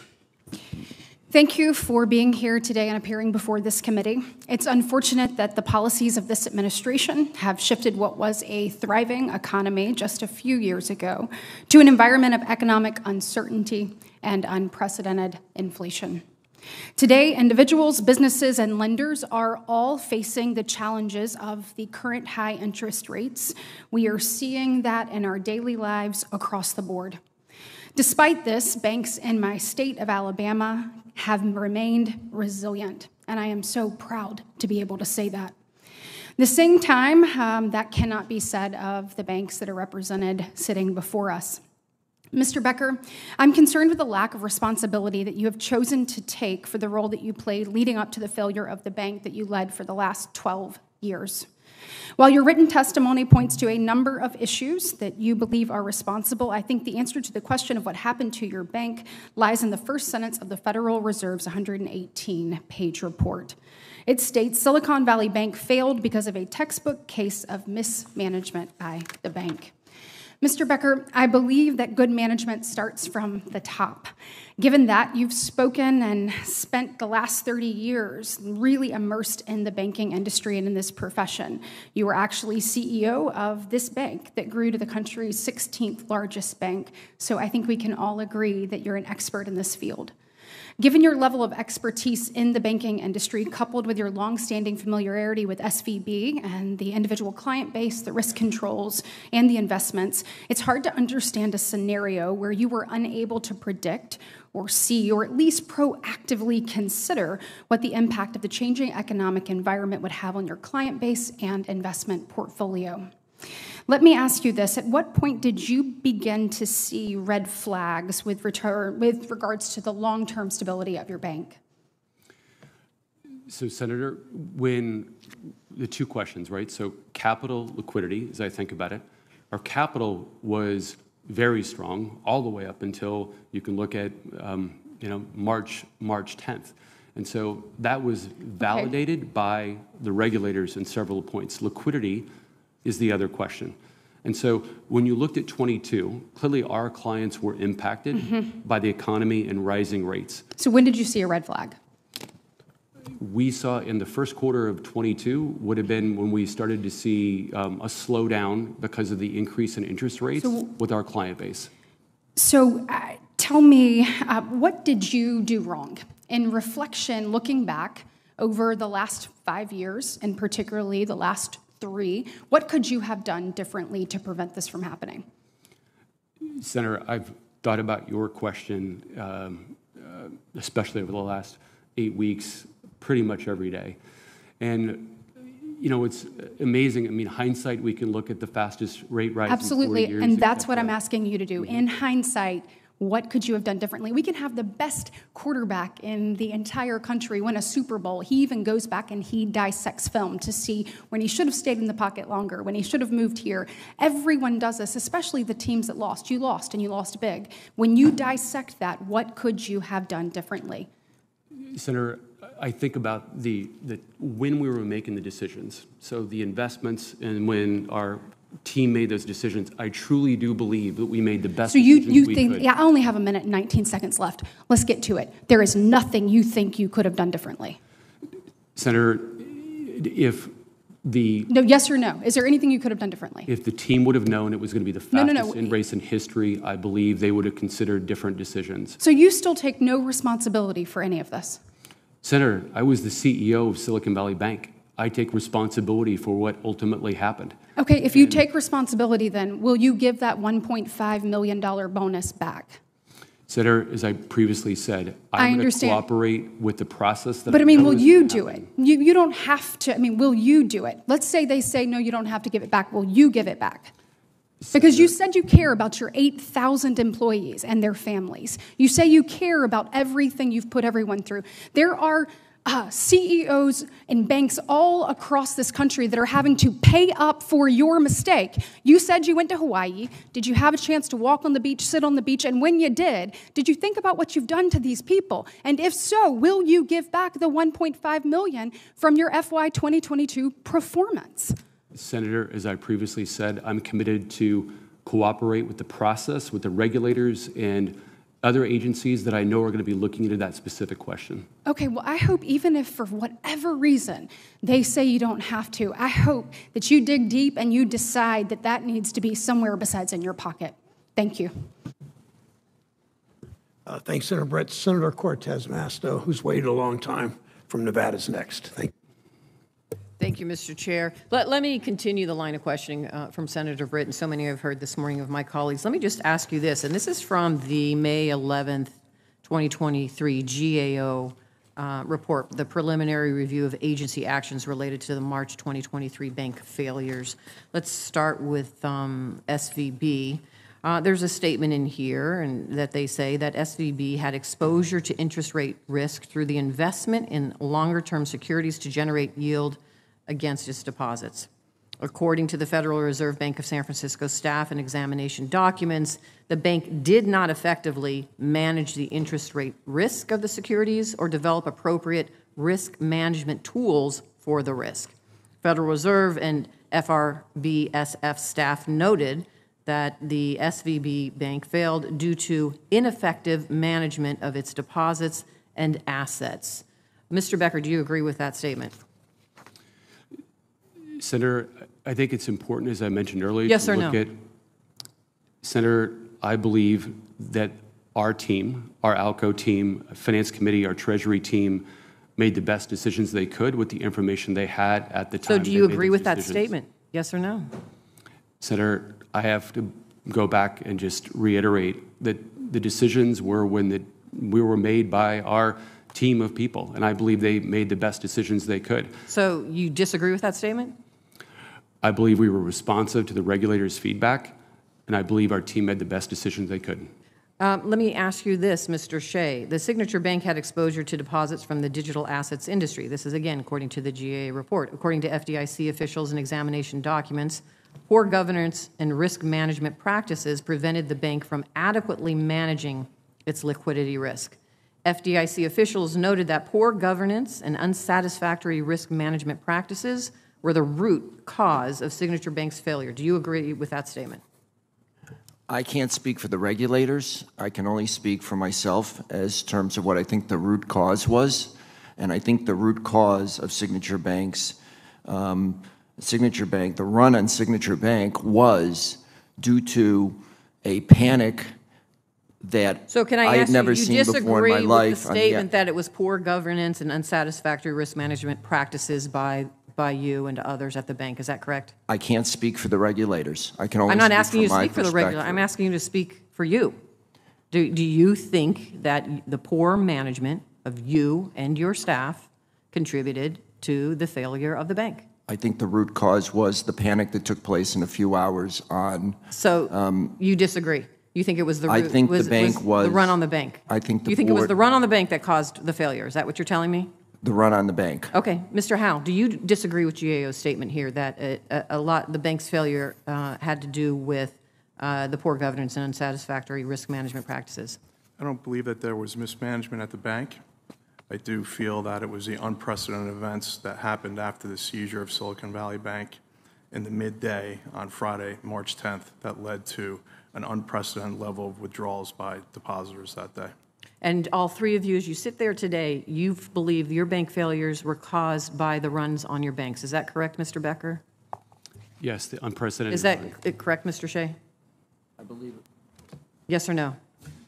I believe it was caused by the run. Mr. Howell, do you agree your bank failure was caused by the run on your bank? That's correct. Okay. So what do you think are the appropriate penalties that should be assessed against executives and board members whose banks actually fail, not due to a run on a bank? Mr. Becker. Senator, I believe that answer to that question, that decision is to be made by this committee and the regulators. So if it's due to poor management, do you think there's any penalty that should be assessed the executives and board of directors? Senator, I believe that decision rests with this committee and with the Mr. regulators. Shay, if it's due to poor management, a bank failure is due to poor management by its executives and bank failures, do you think penalties should be assessed? That decision should be assessed by Congress and policymakers. Mr. Howell? I believe there's legislation being discussed now, and I really have no position on that. So every bank with more than $5 billion in uninsured deposits will have to bear the cost of the preventable failures of your banks. What do you say to those banks that must pay that special assessment to cover your bank's failure? Mr. Becker. Senator, I think one of the reasons that we're here to testify today is to provide as much information as possible to this committee and to the regulators to understand what happened so that it can be prevented. So what do you tell those banks that are out there that are having to pay the additional cost, the special assessment to cover your bank's failure? Any statement or words to them? Senator, as I mentioned in my both written testimony and oral testimony, I'm clearly sorry for the impact that SVB has had on clients and including small business, including small banks. Mr. Shay. I don't have a response. I don't know. Mr. Howell. I have no position on that. So let me ask you one final question, Mr. Becker. If you believe that the failure of your bank was due to a run by individual investors, what was the cause of that run? I think there were several things, Senator. Again, what I tried to describe, it was a series of unprecedented events. It wasn't one thing. What was the cause of the investors to run on your bank, to take their deposits out? One of the factors was the linkage between SVB and Silvergate Bank, and that connection, which I believe was not correct, and linking us together.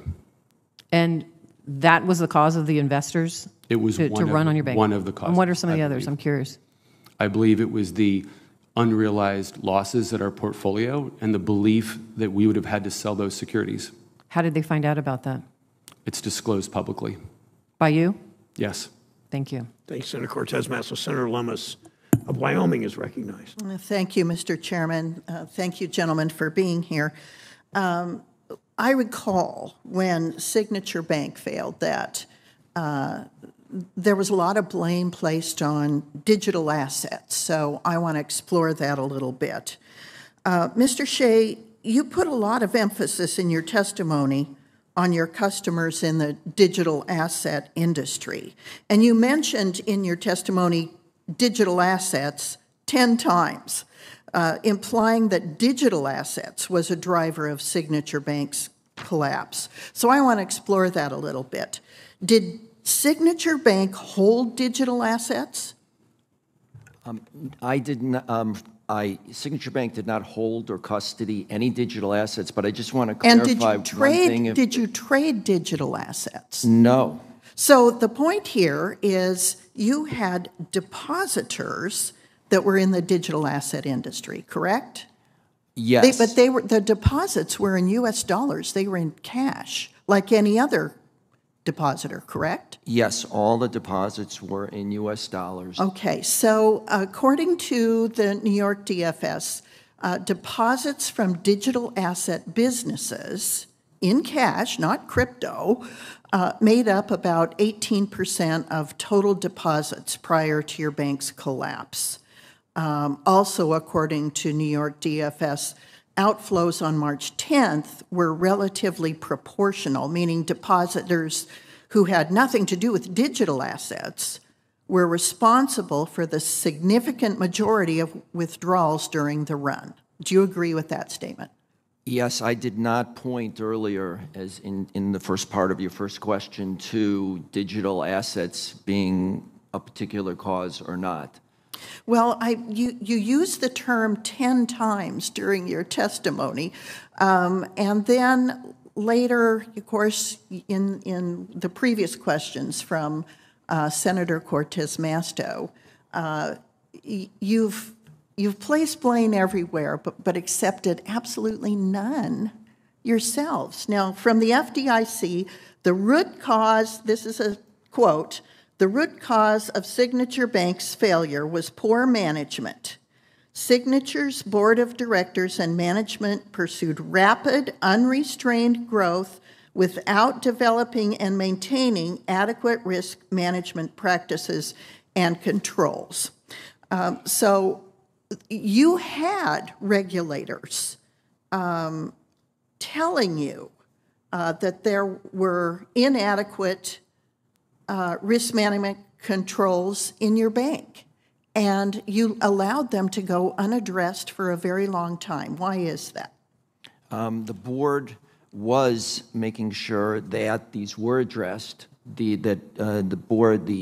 bank was actively trying to ameliorate and making progress in the controls. And what were the controls? It was doing such things as raising insured brokered CDs, such as seeking to have repo agreements with primary dealers, such as further diversifying its deposit base, such as limiting largest deposits, such as holding high-quality, shorter-term securities, holding assets that were strong assets,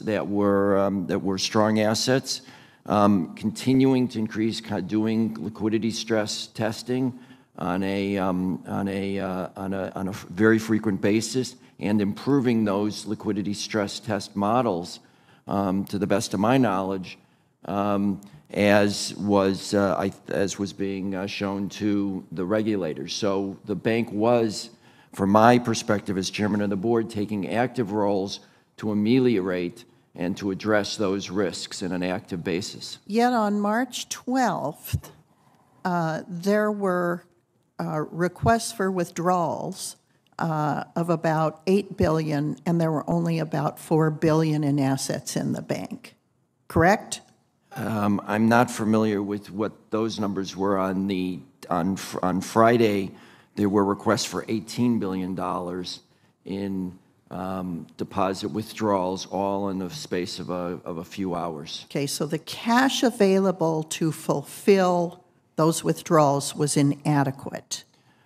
That morning, my recollection was that the bank had $29 billion in available liquidity from the Federal Home Bank and Federal Reserve, plus the cash. I believe that number that you mentioned.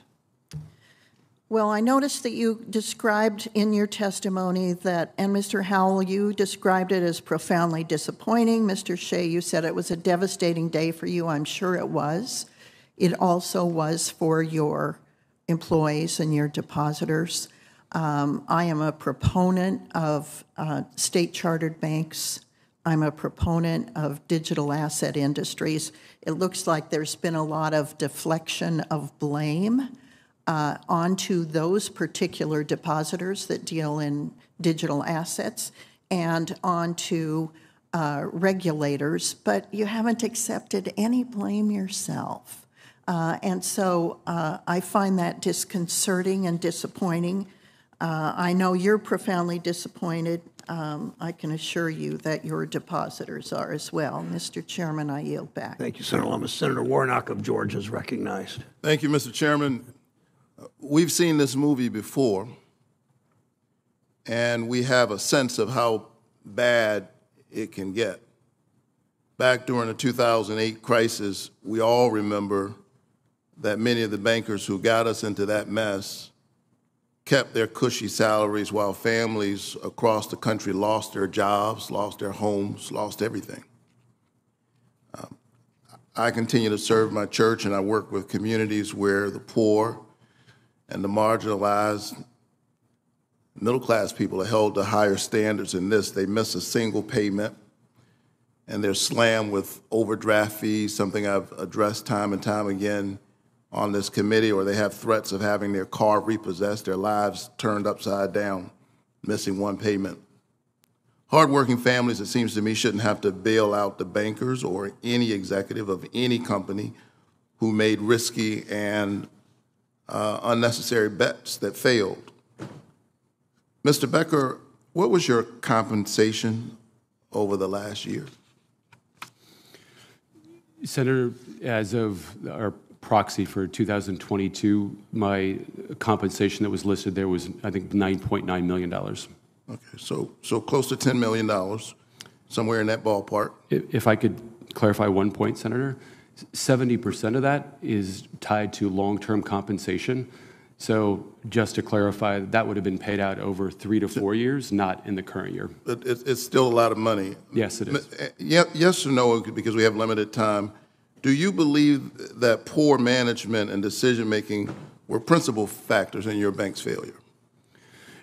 Senator, what I tried to articulate in my written yes or no, testimony, do you believe that poor management and decision-making were principal factors in your bank's failure? Yes or no? Senator, I believe it was a series of unprecedented events that all came together in the fastest bank run in history. Did you make any poor decisions? Senator, based on a previous question that was asked about looking at in hindsight, I truly do believe that with the information we had at the time when we made our decisions, that we made the best decisions that we could have. Yes or no, did you consider the consequences of your decisions on the wider financial system? The number of uninsured deposits you had at your bank, the issues that have already been raised here. Did you consider the consequences of your decisions for these ordinary folks that I'm talking about back in Georgia who would lose their home, lose everything over much smaller lapses, who are just trying to hold it together? They don't have the high-class problem of $10 million over a few years. Did you consider them when you were making your decisions? Senator, the uninsured depositors that you mentioned, that has been consistent at SVB for as long as I've been involved in the organization. Do you think it's fair for small businesses and families to face additional burdens as a result of your failures? Senator, as I mentioned, I'm sorry for any impact that's happening with clients or employees, shareholders, to include small business. Right. So I understand that the board sets your pay, but you still hold responsibility here. I've heard your answer to my colleagues this morning that you will comply with regulations and legal enforcement if forced to return compensation. I guess I want to ask a slightly different question. In the wake of your failure, do you think it's right for you to keep that money? Senator, the vast majority of my compensation was in stock, and I held 5 times that level. It was required by my board of directors because I so believed in the institution. On March 10th, that went to 0 because I planned to keep it until after I retired because that's how much I believed in the institution. So you think you should keep the money, the compensation? Is that the answer? Senator, the point I'm making is that I have been impacted by the stock and on March 10th when the stock went to 0. So, you know, I guess my point here is that it seems to me that as we think about this and we look at what we've got to do going forward, we've got to center the concerns of ordinary people. You know, people who are just trying to make it, like most Americans, most Georgians, from paycheck to paycheck. Those are the folks I'm thinking about, and I'll be considering as we think about what we need to do moving forward. Thank you so much. Senator Fetterman's recognized from Pennsylvania. Thank you, Mr. Chairman. Yeah, you know, and I'm also, right, Chairman, I'm the last one speaking tonight on the... Go for it. The last one? Last one. Yeah, so I'm the last guy, so there's not much left on the bones after, you know, over 2 hours of going back and forth. And in fact, I've heard some of my colleagues actually heard that they went to go to Hawaii's after there was a crash of your bank, and I couldn't believe it. I couldn't believe it. So I went up on the internet, and it's like, it did happen. It did happen. It did happen. And that's in Fortune. The second biggest bank in U.S. history collapsed. And chose to go to Hawaii on that. You know, I've never been to Hawaii, and neither is my family. I guess I haven't crashed a bank, you know. So given that I'm the last person, I don't have much left to ask, but I will, you know, let me ask you this one particular question to put to everyone here on that. And is it an inside joke? No matter how incompetent or how greedy, the government will always bail you out when your bank crashes. I mean, everyone has to know that, right? You know, everyone has to realize that no matter how bad I behave, no matter how big my raises, my bonuses and everything, you know, we will come in and bail it because we can't crash the economy, much the way SVB argued that it was going to crash it. Do you believe that it's a running joke in the circles of banking that no matter how bad we behave, we're gonna be pulled, we're gonna be saved? Take it, anyone. Senator, I don't believe that's the case. Really? Like because every bank, you seemingly that crashed, it's like, hey, we could bail him out. Yeah, this one, crashed. We'll bail them out. So far, everything's been true. So doesn't it feel that now, if a bank really believed that they wouldn't be bailed out, now after bailing them out, these couple of bailouts, they are going to? Do you believe that that is not outrageous? That no matter how deplorable your performance is, you are made as whole, and all by test papers. So what do you believe? What if we didn't come out and bail out your bank? What would have happened? So, Senator, I would answer the question two ways. One is, I think when people mostly talk about what you just said, it's talking about shareholders, and our shareholders lost their value. From a client perspective, I believe it was important and advocated for our clients to be protected. I believe the implications would have been significant. I think the ripple effect that could have happened in the banking industry would have been greater than was already there. I think small businesses would have been significantly impacted. And so I believe that that was appropriate, but obviously I was not part of that process and that decision. Is it staggering? Is it a staggering responsibility that the head of a bank could literally crash our economy? It's astonishing. That's like if you have, I mean, like, and they also realize is that now they have a guaranteed way to be saved by no matter how, you know. So it's you know, isn't it appropriate that this kind of control should be more stricter to prevent this kind of thing from going? Or should we just go on and start bailing and sailing whoever bank, regardless of how their conduct is?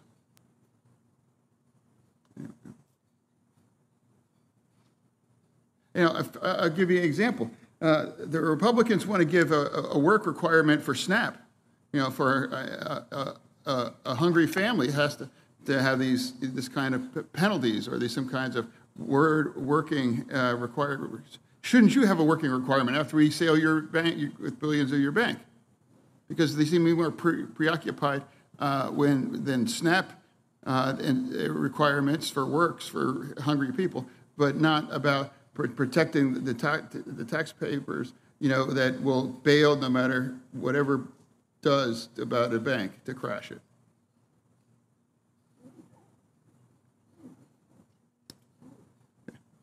Chair?